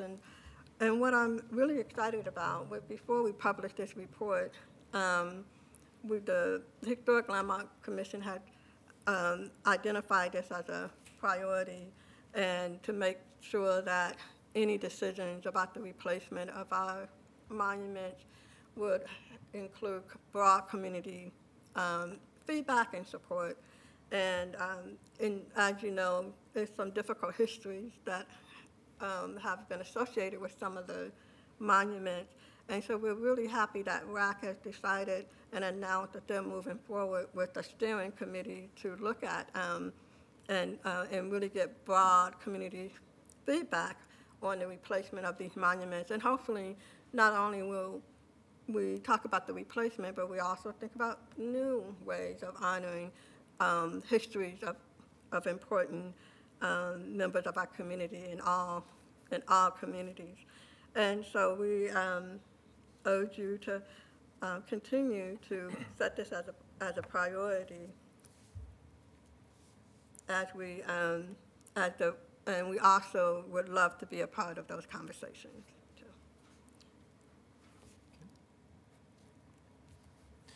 And I'll turn it over. Yeah, thanks. Continuing with our watch list, this is a newcomer to it, the Vista Bridge. As I'm sure you all know, a decade ago, fences were erected on the Vista Bridge due to a number of suicides that had taken place in previous years. Thankfully, the fences have done their job and they've successfully prevented additional tragedies. However, there are downsides to the temporary fences having remained in place for 10 years now. First off, they negatively impact the visual integrity of the National Register listed bridge. But perhaps more importantly is the physical harm that the fences are causing. Leaves and debris have collected between the fences and the historic balustrade, trapping moisture and allowing it to seep down into the steel reinforcement in the bridge deck. Vegetation has also begun to grow along the balustrade, as you can see in the lower right image on the screen. And the roots of that vegetation grow into and weaken the bridge's joints. If the cycle of deterioration is not interrupted soon, it could have significant effects on the structure. We understand that PBOT has previously sought funding from ODOT to address the Vista Bridge, and we would be happy to assist with join in advocating on the bridge's behalf. And we also recommend that a condition assessment be performed along with a design concept study to look at what a permanent solution might be for the Vista Bridge. The final two items on our watch list are obviously quite familiar topics, URMs and our own downtown. As you're likely well aware, there are about 1,650 URMs within the city. About 250 of those buildings alone contain over 7,000 residential units. Commissioner Foti and I participated in a URM work group, which was convened in 2019 to study and recommend a path forward for these structures. The work group was disbanded by the Bureau of Emergency Management and Bureau of Development Services during the upheaval of 2020 and was not reconvened. Meanwhile, our peers in Seattle are pressing forward with an ordinance requiring owners to retrofit their buildings, but they're doing so alongside a resource program that will support those owners. A renewed commitment from the city of Portland is needed to address this significant public safety risk. And then downtown, obviously it's an economic driver of our region and the place where visitors really focus their exploration when they come to our city. Every effort should be made to revitalize downtown from a cleanliness, safety, and economic standpoint. We recognize the expediting groups that this council has authorized to study and implement creative solutions, and we view those as a very positive step forward. And we'll move on to success story. My name is Kristen Miner, and I am in my last year of serving on the Landmarks Commission, and I'm just going to add my voice for a few slides here. It'll be my last time at the dais, but there's a new leadership team, which is great. Some of the preservation successes that we're highlighting in our report are happening at older buildings and not necessarily those that have the formal historic designation. And these places can be businesses, as Commissioner Moreland talked about in the Legacy Business Program that's going to start being implemented in Portland. But I also wanted to talk about a couple of programs that are happening that are focusing on residential. One of those is called Taking Ownership PDX, and the owner of that will be talking to you a little bit later in this presentation, so I'm not going to focus too much on that, but you'll be hearing from Randall Wyatt as one of our invited testifiers. The other that we're focusing on today is at the Rebuilding Center. The Rebuilding Center in North Portland sees firsthand the demolitions and the building materials that come in as a result of gentrification.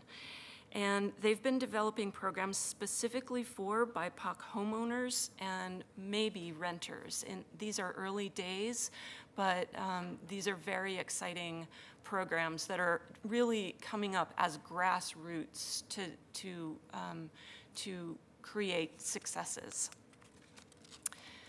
Next slide. And then finally, we have several slides to show our projects of the year. This is the first time we've awarded an award to a staff level review.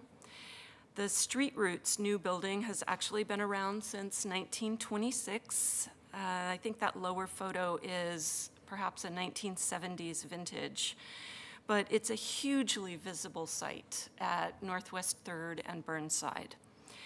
And again, you'll be hearing more about that project.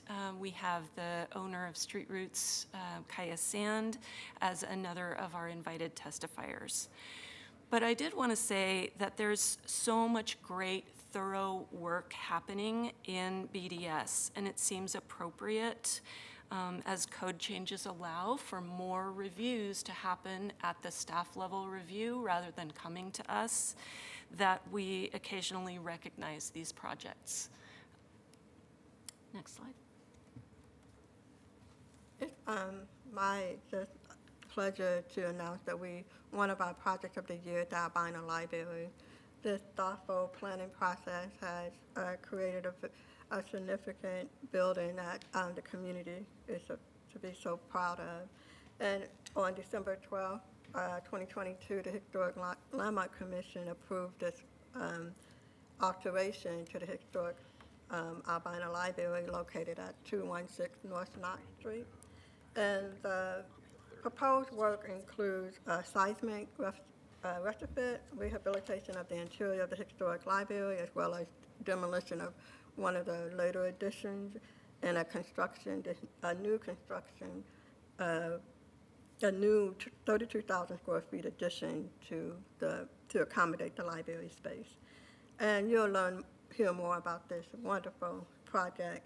But I just wanted to say that the project team conducted over 5 community outreach events, which I was a part of some of those, with a specific focus on engaging in non-dominant stakeholder groups. And the community outreach has determined many aspects of the design, and it was led by Chandra Robinson of Lever Architect, and her thoughtful and mindful leadership really created a building that really will define that area and add a wonderful addition to the existing building. And I think Commissioner Moretti says it best when she says, I want you to put on record how excited I am and how grateful for the wonderful quality of thought, and want to say love that went into the design of this, and that the thoughtfulness and the engagement, I can only imagine the amount of effort. And to me, to Peggy, she said this was the kind of thoughtful outreach that is needed in all projects. And this community deserves something excellent. And as you know, the Albina community has experienced quite a bit of negative history, and this project will really elevate some positive energy. So, thank you. So, Commissioners, that concludes our presentation. We do have 3 invited testifiers. If you'd like to roll straight into that. Yeah. You all good with that? Go to the invited testimony? Yeah. Yep, okay. Randall, I see that you are on the Zoom, so please proceed. All right. I was told I can control my own slides. I think I need to be made a host to share my screen. I will stop sharing. Thank you. All right. I'm Randall Wyatt. Thank you very much for allowing me to share my work and speak to you all. I'm the founder and executive director of Taking Ownership PDX. Taking Ownership PDX is a community and reparations-based organization founded with the intention to activate and utilize community members and their resources for equitable change.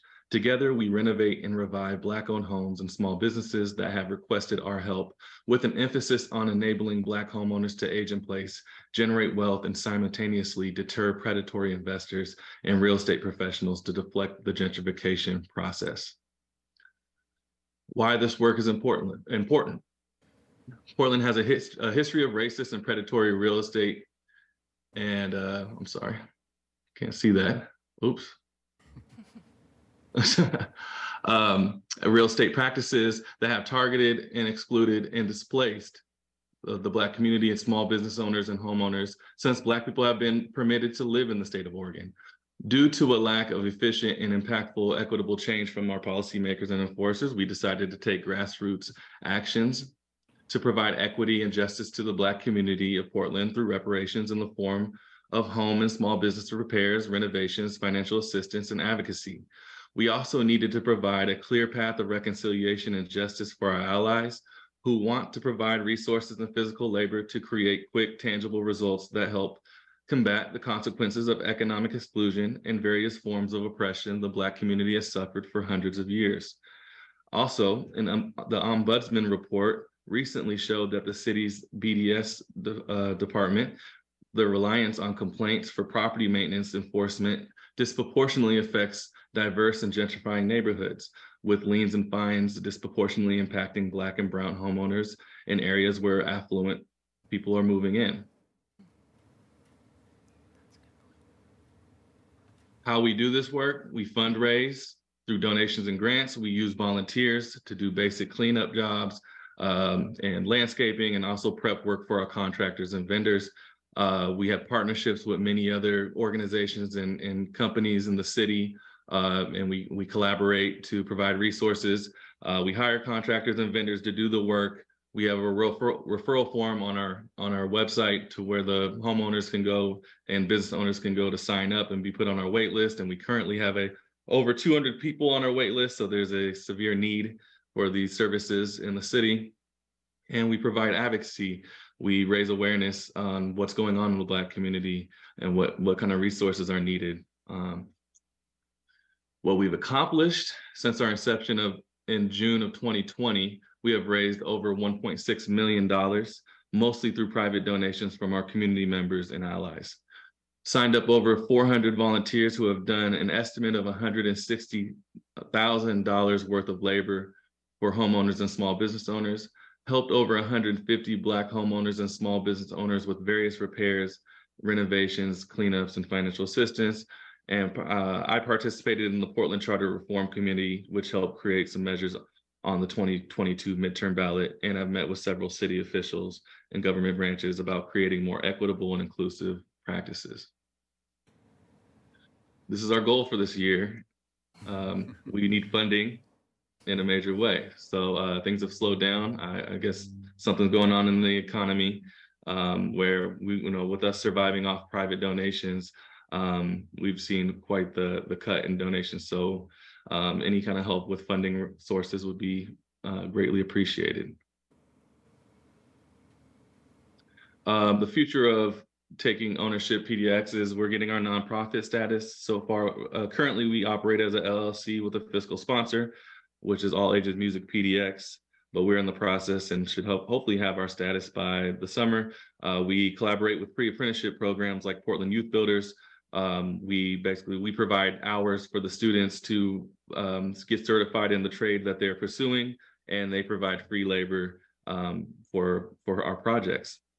It's a great symbiotic relationship, and I'm looking to start more collaborations with more pre-apprenticeship programs. We have a partnership with Portland State University capstone students in the Racial Equity in Oregon capstone class. They do grant writing for us and other projects for us in exchange for hours towards their capstone credits. The big picture is to expand this model of group economics and reparations and community to all marginalized communities nationwide.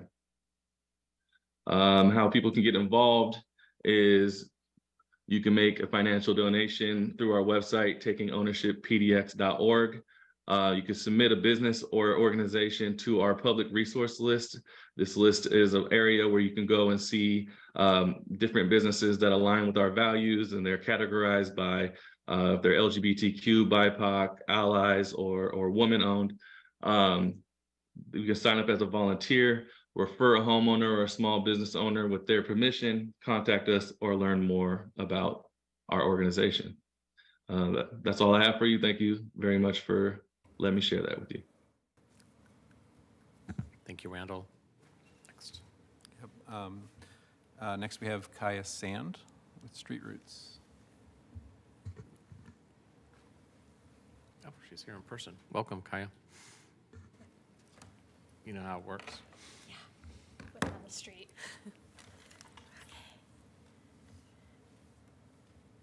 Get your slides pulled up here really fast. Thank you.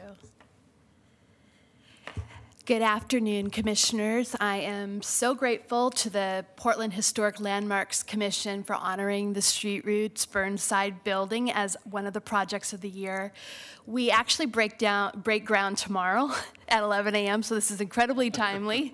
In fact, right now, our vendors are rehearsing in the streets of Old Town. They're practicing a swing dance that they're going to do through the neighborhood because we really are celebrating our whole neighborhood as we start this project. So I haven't seen you in a while. In 2018, Dave Oddie, principal at Holst Architecture, pledged to me that when the time came, Holst would design a new space for Street Roots pro bono. That was an incredible pledge and a significant seed of confidence. So when our service is expanded beyond what we could really handle in our very tiny space, I called him, and this was during the pandemic, and he was ready. So first we had to find a building, and we were committed to the Old Town neighborhood because it is such an important nexus of transportation so that our vendors can deploy all the way around the region to sell the paper, but also because of the neighborhood. It is a neighborhood of historic displacements, and that knowledge grounds our work. It was a bustling neighborhood of Japanese American families who in 1942 were forced off the sidewalks and from the motels and the homes that they lived in with only what they could carry, incarcerated first in the Portland Expo Center on government orders. So it's important that we bring that knowledge forward in this neighborhood in which we work, this history of displacement, of incarceration, and also of poverty. I actually can see the motel where my grandmother, as a teenager, tried to survive in what she called Skid Row with her brother. And so that I can see from the windows of our building. A Street Roots vendor, Jason Shear, found this building for us. I was biking around, a map in my hand, when I ran into him. And he told me that there is a building on West Burnside and 3rd Avenue that should be ours. And he thought it was perfect because it's prominent. And our vendors wanted to be seen in this city when they're so often told to not be seen. And it also is on Burnside. And that, again, is a historic importance to us. Street Roots started about 30 years ago as Burnside Cadillac, which is a nickname for a shopping cart. So many people experiencing homelessness grew up here in Portland and feel connected to the city's history, to its buildings. Remembering, for instance, when this building was United Clothing, and before that, of course. The Holst architects began this project with conversations with vendors. Nikki Stoffer and Hannah Resnick are here today, and they have put in so much work. Do you want to just wave? I tried to do a selfie with them earlier.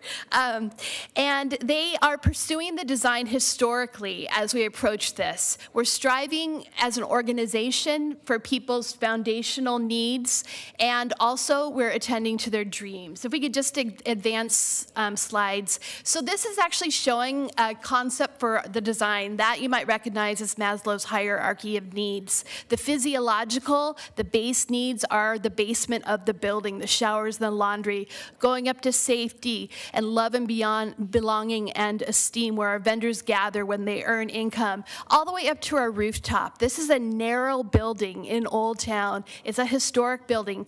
So it was difficult to to come up with everything we needed, but we used this design pyramid, and the rooftop actually recognizes dreams. So that is where Hannah and Nikki worked hard to design a space that works for our city in terms of universal design. It's bringing in actually more green space to Burnside and our Old Town. The whole wall around this classroom that we're building is green space. So it's going to be beautiful. It'll be a space where people experiencing homelessness can do job training, classes, and actually have a safe space that's natural, because they do not often, it's very difficult to feel safe when they are always uprooted and swept in the streets. So it's very important that people have a place that actually where they know they're not going to have to move. So I just want to also point out that this whole project is partner after partner, Shields, Oblitz, Johnson, O'Neill Construction. But I want to say that we're really pursuing this building as a building for the whole city, that we want this to be a prominent space that everyone can be proud of, that's beautiful, because poor people deserve beautiful things, and that connects the past to the future. One that brings people experiencing homelessness into the heart of the city, into all of our hearts, into the heart of humane policy, and the heart of what it means to revitalize this city by making sure that the people suffering have what they need. Thank you very much. I had my flashlight on, so I think I was blinding them. Was I blinding you?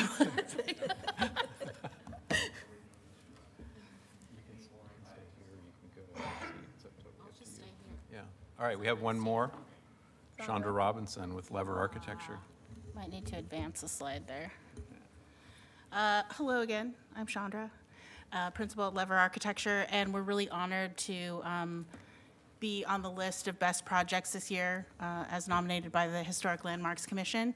We actually were tasked with designing new additions for both the Albina and the North Portland libraries, both libraries in the Black community.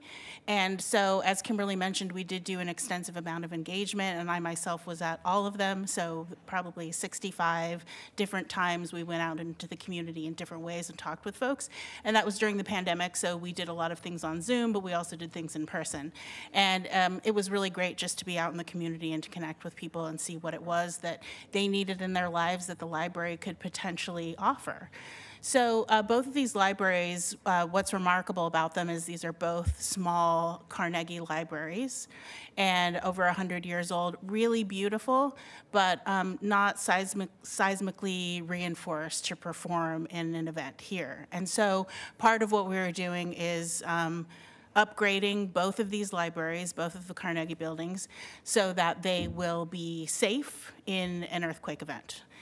The other part of what we were doing was adding what additional space we could. So all of this funding came from the bond that voters voted for in 2020 to upgrade all of the libraries essentially and do a flagship library. So what you see on the screen right now is the new addition for the Albina Library, and it's the one that had a larger amount of space, amount of site. So that's the 32,000 square foot addition that you see there. And it's a two-story library. There's administration space on the ground floor and then a really large reading room on the upper floor.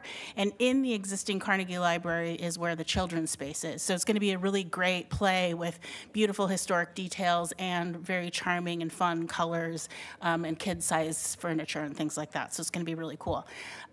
What was really great about working with Historic Landmarks Commission on this was that when we came in, we had a building that looked similar to this, but not exactly the same. And we had metal panel that was this color, and we had windows that had sort of a more, I don't know, I'm going to just call it a playful sort of placement. And what we heard from Landmarks was that even though this neighborhood, you know, you can't actually see the addition from the existing Carnegie, you can only see a little bit because there's a big grade change on the site.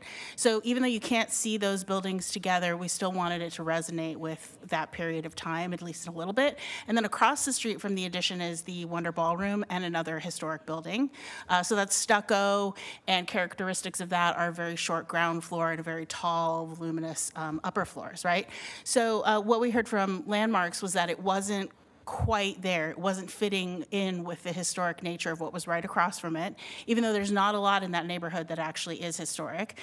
So what we did was instead of metal panel, we have a really interesting brick detail. So the bricks are all kind of canted, and that still gives this kind of striated pattern on the exterior. And then we placed the windows differently so that they were a little bit more regular, which was more like what was happening in the historic buildings. And so I think the whole point of this is that, we're not trying to match a historic building, right? We're just trying to make sure that what we're designing isn't in competition with it, isn't sort of opposite to it, but it allows that building to be appreciated for what it is, while we can make much more modern additions onto it by still just using some older materials, right? It's not all glass.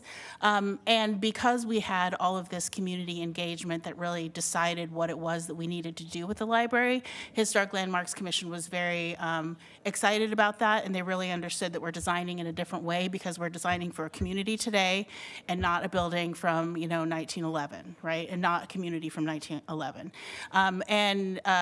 It may be surprising to know, but because these buildings are up on plinths, you have to walk up to them. They now have ramps, of course, but for some folks in the community, those actually seem intimidating. It's more like a courthouse type of building where people feel like they don't want to go into that space, right? So creating something on the other side that's very low still and human scale and is actually at the ground plane instead of elevated on a pedestal is a way to make people feel more comfortable, right? So there are a lot of things that we did inside the building that are specifically for the kinds of folks who are coming in, what they've asked for. But really, I just wanted to say thank you so much to Historic Landmarks Commission for working with us on this and for understanding that, we can't just build something that looks like a historic building. So lots of folks don't really know what it means to work with historic landmarks in review, but it's very pleasurable. You have great conversations about design and what our communities are like today. And so for the North Portland Library, even though we weren't going through historic landmarks, it was a type 2, we still did a voluntary DAR with them to discuss the design. And then for the Albina Library, it's a type 3, it's in a bigger designation zone, right? We did a type 3, so that means we did have to do the actual hearing with landmarks, but we also did a DAR before that. So, yes, I'm on Design Commission, and so I obviously think that it's valuable, but even being an applicant, it's always a valuable experience and conversations that we have about design that really make projects better every time. Thank you. Thank you so much, Yolanda. And this is the Albina, but do you have the North Portland photos as well? I don't think we have a view of that, but I can send it to you. Okay, and that's on Killingsworth. It's super cool. Right. Yes. Yeah. I'm so glad you had the aerial photo in here. Yes, It really helped put this all together. Yeah, and that's the operations building, so there's a lot that was being taken out of there. But seeing the aerial, you can tell that it's not this giant building that's going to overtake the little Carnegie, right? Right. You can really see the flow you were talking about. Yeah. Did you have a question? I did. It's a super exciting project. I was on the Library Foundation board when the bond measure passed. Oh, yes, It's wonderful. It's beautiful to see these projects coming online. We're very excited. I actually learned a lot from that project about historic landmarks and sort of, the type of architecture that's deemed, would you call it compatible with Yes, exactly. Would that be that? Okay, Yep. so. There's so much discussion inside the city right now for residential neighborhoods where you may have historic overlay. And is there anything from that project that helps shape the discussion in residential neighborhoods? Because when I look at this, the goal is compatibility, not replication. Right. And it's it's eye-opening for me, and I'm just curious your perspective on how that might apply in residential neighborhoods that might have historic. Yes, because Design Commission often does see projects that seem small and they're infill projects into a place where maybe it is a bunch of Victorians or something, right? And so when we think about compatibility, we think about the scale, we think about the materials, we think about placement of the windows, if there's a porch or no porch. So you can imagine, in an area where there are a lot of the big old Portland homes, if you put something in there that turns its back to the street, you can't really see where the living room is, so you don't know that there are people in there, right? Or the garage is forward instead of the garage being underneath or behind, right? I think part of the life of the street is having people on porches, having people be able to look out onto the sidewalk and see that their kids are playing in the yard and just see who's going by, right? That's what makes it feel like people live there, you're welcome to be there. And so I think when we think about new new buildings that are going into those places. It's really about that. It's about how it doesn't have to be the same materials, but if you can get windows that sort of feel like they're in the same places, even if they're much bigger or they're sort of skinny, we're really thinking about all the same things. Well, I think there's opportunity for educating Portlanders on this because the historic designation creates so much tension sometimes. Yes. But to see something like that where you're adding real square footage, you're opening up the community, and you're not trying to replicate what existed is eye-opening. I guess I'm geeking out on libraries for a second. Yeah, so when you great. talk about the change of libraries and use different than maybe when it was originally designed, certainly the Inner East Side libraries, we're talking about a lot of reading rooms. I mean, the old Hawthorne Library, it's always overfilled with young families. What are some examples for that library in particular that were different from the original use, maybe roughly 100 years ago? So libraries have gone through a big change. Instead of just being a place for books and a place for education, where there was a sense of we are educating you, we're welcoming you to our space, but this is a place for academics. That's changed very much. Now libraries are for people. So yes, you can get your books online, but you go to the library because it's a place where you can be with the rest of your community. So for instance, in the Albina Library, we have a really large community space because community members asked us they said, hey, if I'm an immigrant from another country and it's COVID and I cannot go see my family, I would like to be able to see this wedding on Zoom in a big room with other members of my family who are here, right? So it's about connecting people to other places as much as anything. There are also specifically designed teen rooms that we actually worked with a group of teenagers in North Portland, and we did this through sort of every phase of the design, but they designed that teen space, what kind of furniture, what amount of privacy do they feel they need. They don't want to be in sort of a fishbowl where everyone's staring at them, even though people want to monitor them. They don't need that kind of surveillance, right? There are spaces in there that now have water so that they can be maker spaces, and a lot of different kinds of activities can happen in there. And then there are both outdoor spaces that are completely surrounded by the building, so they feel really safe, because people said that they wanted to be able to read outside, but they didn't feel safe just sitting on the sidewalk on a bench. They wanted a place where they could take off their shoes and ground themselves to the earth. We really worked with a bunch of different affinity groups, so the disabled community, Indigenous folks, Latinx folks, and the Black Portlanders community, and also immigrants and refugees. And so we had very specific focus groups for those, all of those folks. So we have, a sensory room in that space. So for neurodivergent kids, it's a place to go and kind of calm down if they're overstimulated, but it's also the space that's going to be used for prayer. So if you are a person who prays multiple times a day, if you're Muslim, then you can go in there. You can spend more time at the library because you have a place where you can pray, and then you can go back and do what you were doing in the library. So there are so many, I could talk to you forever. I know you're geeking out on libraries. I'm totally I do geeking too. But there are so many different things that we put into libraries now that we did not do when the Carnegies were built. Yeah, in a context of historic overlay, that's fascinating. Thanks so much. You bet. Speaking of history, you'd say when the Carnegies were built. Will you just elaborate a little bit on that? So, the Carnegies were all built through specific funding from the Carnegie family, right? And that was philanthropy. They were making it so that we had access to books and educational tools. But the libraries were also sort of created in this time where it was like, there are classes of people, and some of us have this access to knowledge and education, and we're going to essentially do you a favor by letting you also have access to it in your little Western boomtown, whatever, And so really now what we think about in terms of libraries is the world is a hard place to be, right? Especially in these last 4 years. And so I'm not going to say libraries are community centers, but they're very focused on people, because people need more. We've recognized, I think, that people need more. People always needed more, right? But because libraries are public, they have to provide this public service, and they have to base it on what people actually need. So it's not a food bank, it's not a clothes bank, but it is a place where you can go and learn how to do your taxes, or take a class on computers, or take a class that helps you understand how mortgages work and how you can buy a house, right? And so help your family set up themselves for success, right? So, and libraries invite everyone.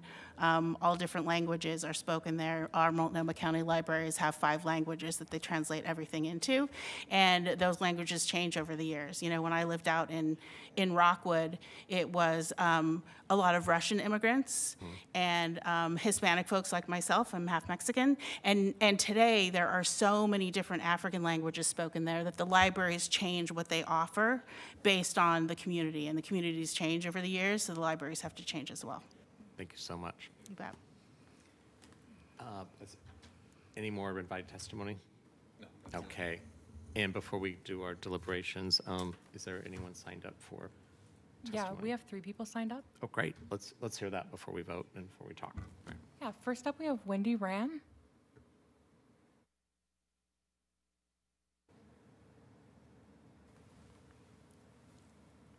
Wendy, you're muted. Hello, Wendy. Hi there. You can see me then. We can see you. We can hear you. The time is going to start ticking right now. Okay. All right. I'm Wendy Rahm, and thanks to City Council and especially to the Landmark Commission for this report. And this discussion was great, and so was the Design Commission discussion. I'd like to call out one item, the loss of monuments noted in section 8.1, page 22. We need a public engagement process that is transparent and unbiased. I am not convinced that is what we are heading towards. I suggest you look at New York City's model, whose process resulted in both inclusive and forward-looking conclusions. Recommended was an acknowledgement of gaps in our history, which this report supports by urging saving not just what is beautiful, but what is meaningful. That will fill in historic gaps. The report also urges us to, quote, acknowledge and protect cultural, historic, and meaningful places. It urges you to, quote, keep the city's commitments to preservation and, quote, to discourage demolition. Incentivize adaptive reuse, including converting downtown commercial properties to residential. Yes, to all that. To fill in those historical gaps, the New York model urged an additive approach, not erasure or a subtractive one. What does that mean? Take, for example, Lincoln's statue felled by vandals. Abe, like other statues removed this way, is designated historically significant per the new code. Yet Abe has not been put back on his South Park block pedestal. Leaving him in storage is a form of demolition, but without following the demolition code requirements. To follow its own code, the city has an obligation to put Abe back now. Not doing so is subtractive. To be additive is easy. Put him back with the new dent in his forehead, now part of his story. His plinth sits on a 4-cornered slab. Each corner or side could have a new historic marker that tells a fuller story, fills in missing historic gaps. For one corner, prioritize the Native American story of loss of life. The forehead dent could be another story. The Emancipation Proclamation, another. This more nuanced approach tells a more complete story, recognizing all stories matter. A president who saved the Union certainly matters, with all his flaws and missteps that human beings inevitably make. Restoring downtown statues meets another goal in this report, that of, quote, breathing new life into the tourism industry downtown. Abe was always a favorite of tourists and of students who regularly put flowers in his hand. Restore these monuments now and then have a process. Thank you.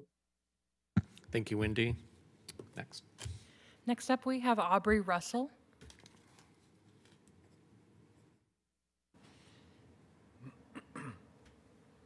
Aubrey Russell. Aubrey Russell, you there?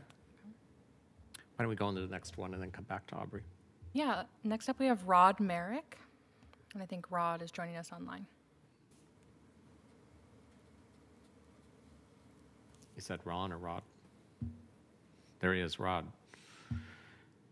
Rod, we're excited. We can see your square If you can unmute, show your face would be great if you can, and your time will begin. You just muted. Rod, can you unmute? It's still. There, we can hear you, Rod. I'm getting there. Sorry. It's all good. All We can right. now see you. Great. There you go. Good to see you guys. I'm Rod Merrick and co-chairing the Portland Coalition for Historic Resources, but speaking on my own behalf. I just wanted to briefly express my appreciation for the opportunity to support the preservation of historic resources in our city.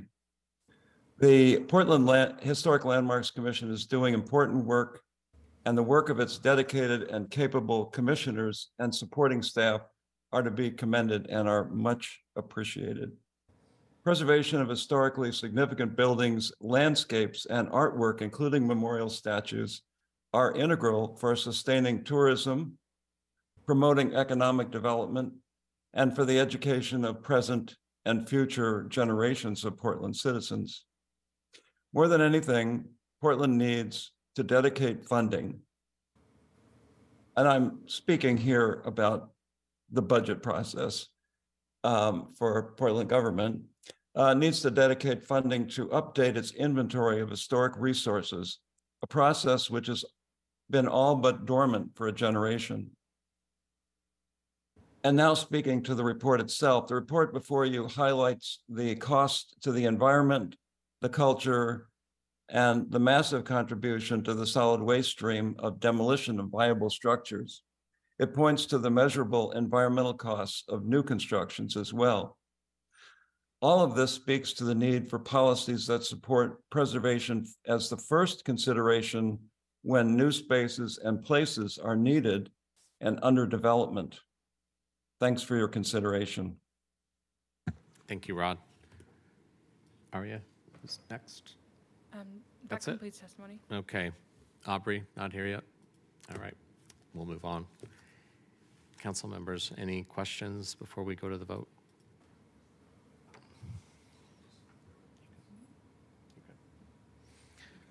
Okay. Would you like to make a motion? Pardon me? Would you like to make a motion? Oh, that's right. We have to make a motion for reports. Do I hear a motion? So moved. Commissioner Rubio, and it's been seconded by Commissioner Gonzalez. Rubio? So first, I want to thank Andrew and Kimberly and Peggy and Kristen for your presentation on this report. It was really, really informative. This is really, really important work, and it's a very timely presentation. And it ensures that we can retain and preserve the important parts of Portland's history that's a fuller and truer recognition of that history, because Portland belongs to all of us. And as exemplified in Street Roots and the building and the Albina Library, these are great, great projects to lift up as an example of that. So thank you both for being here and sharing about those projects. It was very inspiring to me.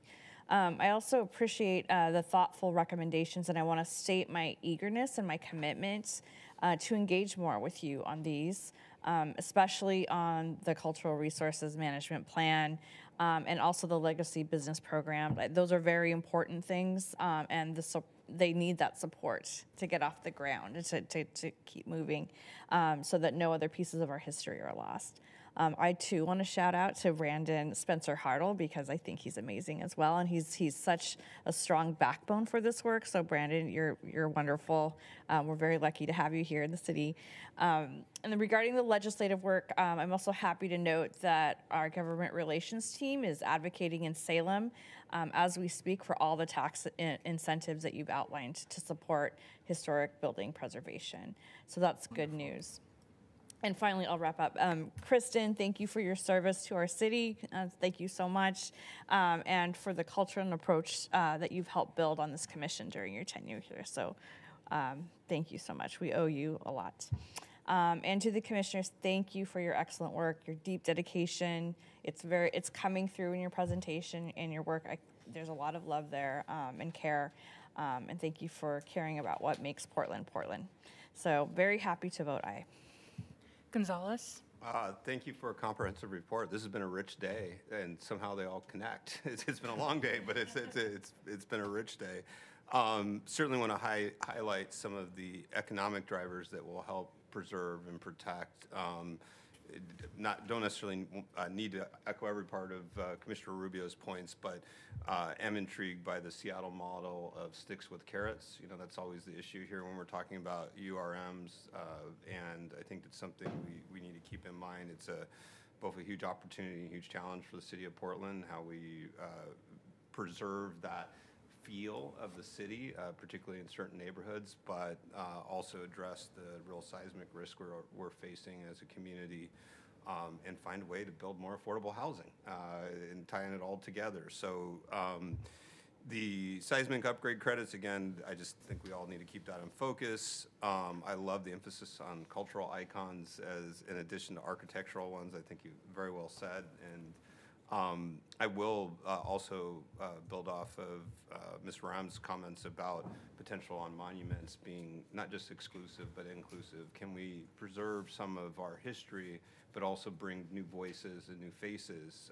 Can we do that simultaneously? And that's a challenge for our community. How do we do both to preserve what was beautiful about our past and also recognize that certain voices were excluded and bring them to the front or at the same time?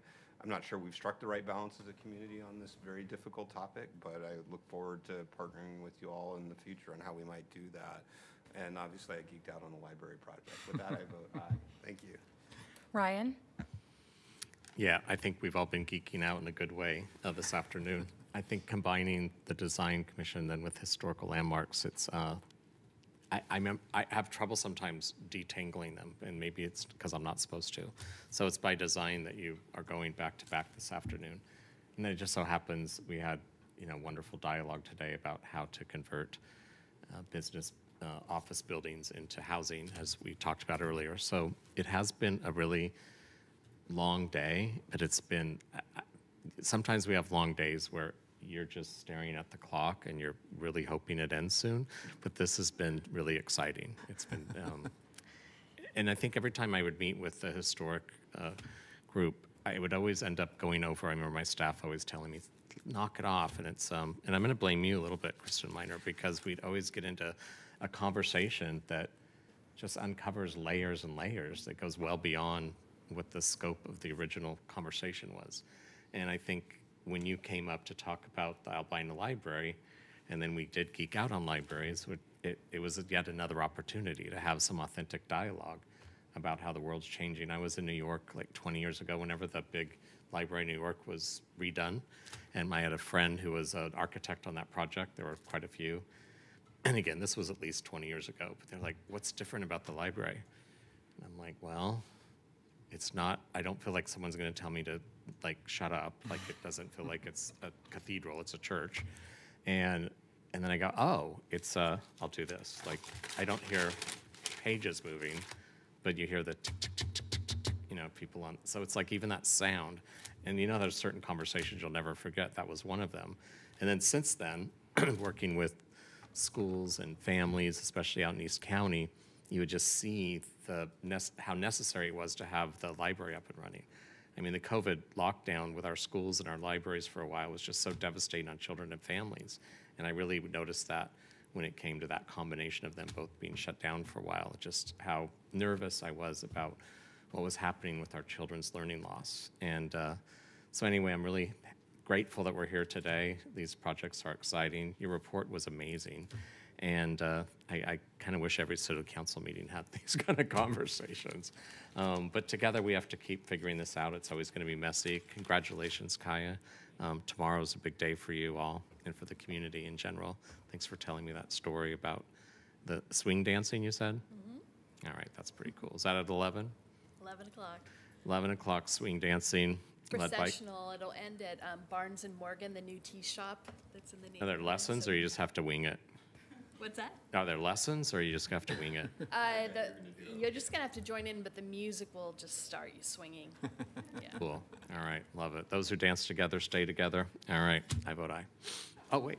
Before you end, Andrew and I just want to thank we're very grateful for the competent staff that we have supporting the Historic Landmark Commission. We just want to especially thank Hillary Adams for all of her support and time with the Historic Landmark Commission. We love you, Hillary. Oh, there she is. Aw, so modest. Yay. Thank you for pointing that out. Yeah. All right, I vote aye. And it's been approved. The report's been approved. Yes. Accepted, that's the term. Got it. Okay, now we'll go on to our next item. Thank you so much for being here. Thank you. Appreciate it.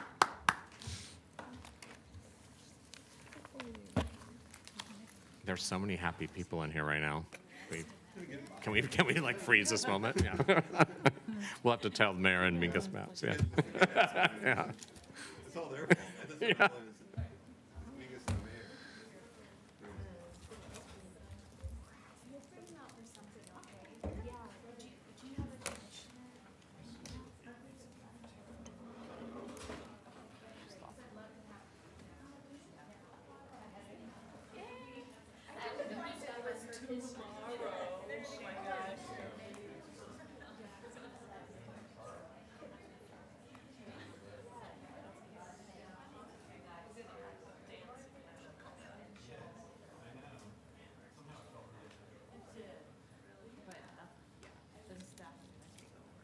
Okay.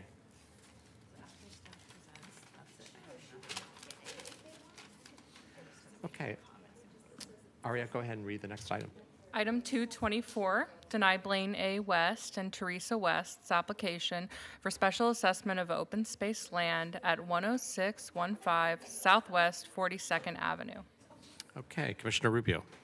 Thank you. Colleagues, today we are holding a hearing on a request by a property owner to have their property taxes deferred through a state provision called the Special Assessment of Open Space Land Request. Staff from the Bureau of Planning and Sustainability will present the ordinance and findings. So welcome, Sandra Wood. Good afternoon, Commissioners. My name is Sandra Wood. I'm with the Bureau of Planning and Sustainability, and I'm accompanied today remotely by two of my colleagues, Shannon Buno, who's a senior planner at BPS, and Stephanie Beckman, who is with the Bureau of Development Services in the Land Division Land Use Review section. We are here to have a public hearing on an ordinance to deny a special assessment of open space land for a property at 10615 Southwest 42nd Avenue. This is not the type of project that we usually do, so I just wanted to mention that. It's not a legislative project that affects many properties. Rather, it's an application that affects one property and one property only. I wanted to take a moment to explain why the Portland City Council is involved in a tax assessment request, because, as I said, many of us haven't done this in the past. I wanted to thank also Lauren King, who has been guiding us, our city attorney, through this process.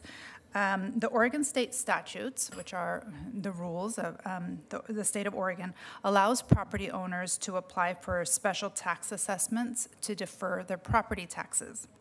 One of those special assessments is for open space. The intent of the open space assessment is to maintain, conserve, and preserve open space land. On December 30th, 2022, the property owners Blaine and Teresa West applied for a special assessment for open space land for their property at 10615 Southwest 42nd Avenue. The statutes require that the local jurisdiction, in this case, the Portland City Council, approve or disapprove the application, and that council notify the county assessor of your decision by April 1st of this year. So if council doesn't make a decision by April 1st, the application is automatically approved by Multnomah County. So I'll pass it on to my colleague, Shannon Buno. She's going to describe the specifics of the proposal. Thank you, Sandra. Hi, Shannon. Hi, thank you very much.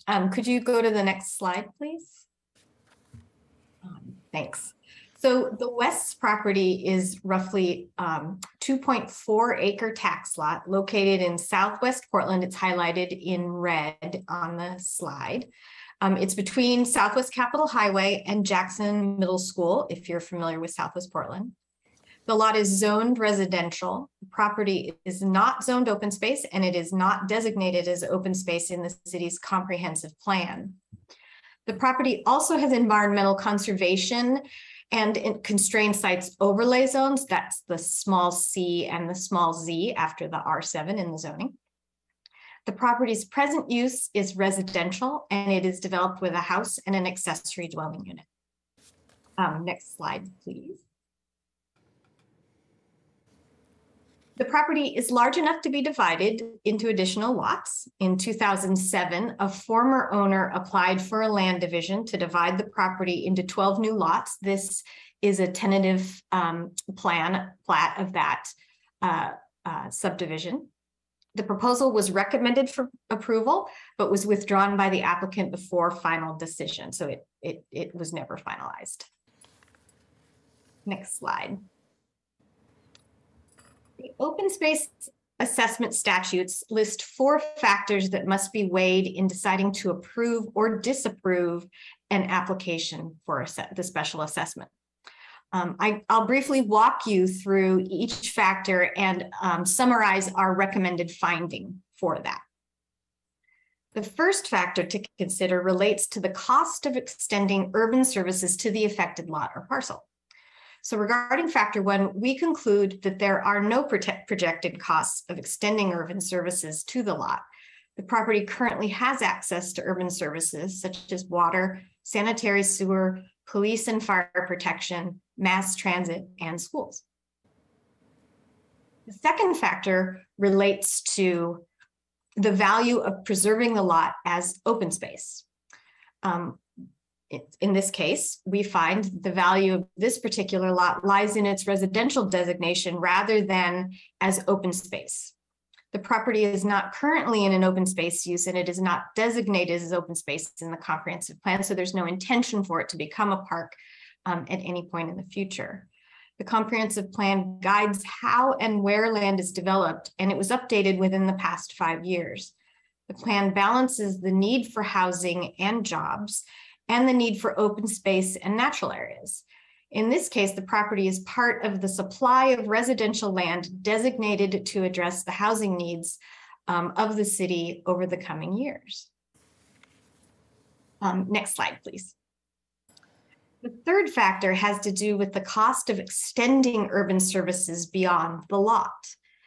As with the first factor, there are no projected costs of extending urban services beyond the property because urban services already exist to and beyond the property. And the fourth factor relates to the cost of expanding the urban growth boundary to compensate for any reduction in available buildable land as a result of approval of an open space assessment. Approval of this particular open space assessment will reduce the supply of buildable land for residential use in the city. However, it is unknown whether that reduction would directly trigger an expansion of the urban growth boundary.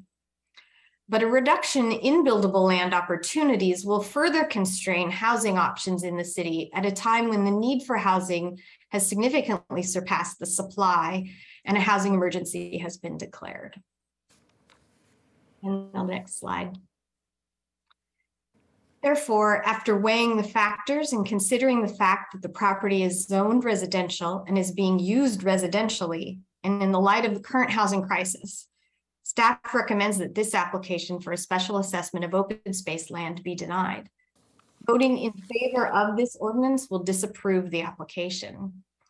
Thank you very much for your attention to this matter, and we're happy to answer any questions before or after the public testimony. Yes. Thank you so much, Shannon. Is there any public testimony on this item? No one signed up. Okay. I will ask that we'll go ahead and close oral and written record at this time. Yes? Lauren?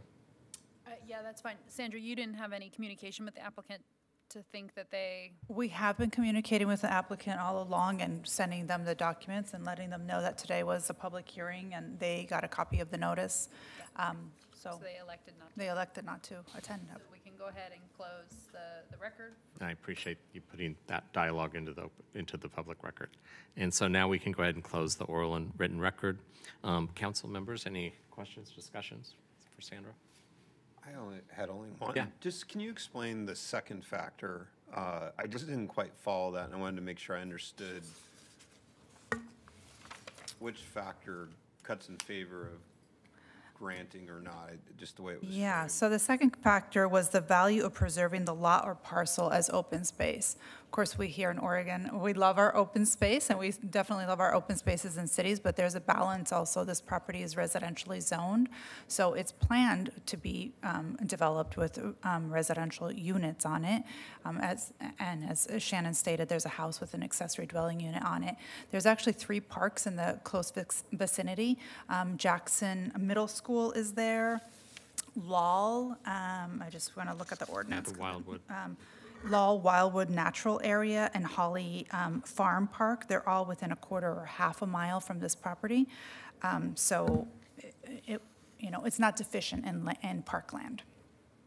Got it. And I guess I was just struggling with the way it's framed here, but when you draw the conclusion the value of the property is as residential, you're saying as communal benefit, it's more important that it is residential as opposed to open space given the close proximity to other parks. Exactly, and it factors into our buildable lands inventory of what properties we expect to be developing in the next 20-year horizon, and this is one of those properties because it can be, as the preliminary plat from the previous owner showed, it can be divided into more dwelling units. Okay, that answers my questions. Thank you. Okay, as I understand it, this is a non-emergency item. Is it that same category, correct? And would go to a second reading on March 22nd? It is. You can add an emergency clause if you wanted to, but otherwise it's a non-emergency item and we can roll it to the, no. Can we do that? Sorry, no, you can't, you don't have I didn't 4 think votes. so. Thank you. See, we need the council clerk. Thank you. Always need the council clerk. Thank you. Yes, you can't add an emergency clause. Yes, so just. We all got a roll it. little excited. Okay. No, All right. me too. Okay, so this will now move on to a second reading for March 22nd. And with that, this ends our afternoon session. We're now adjourned. Thank you.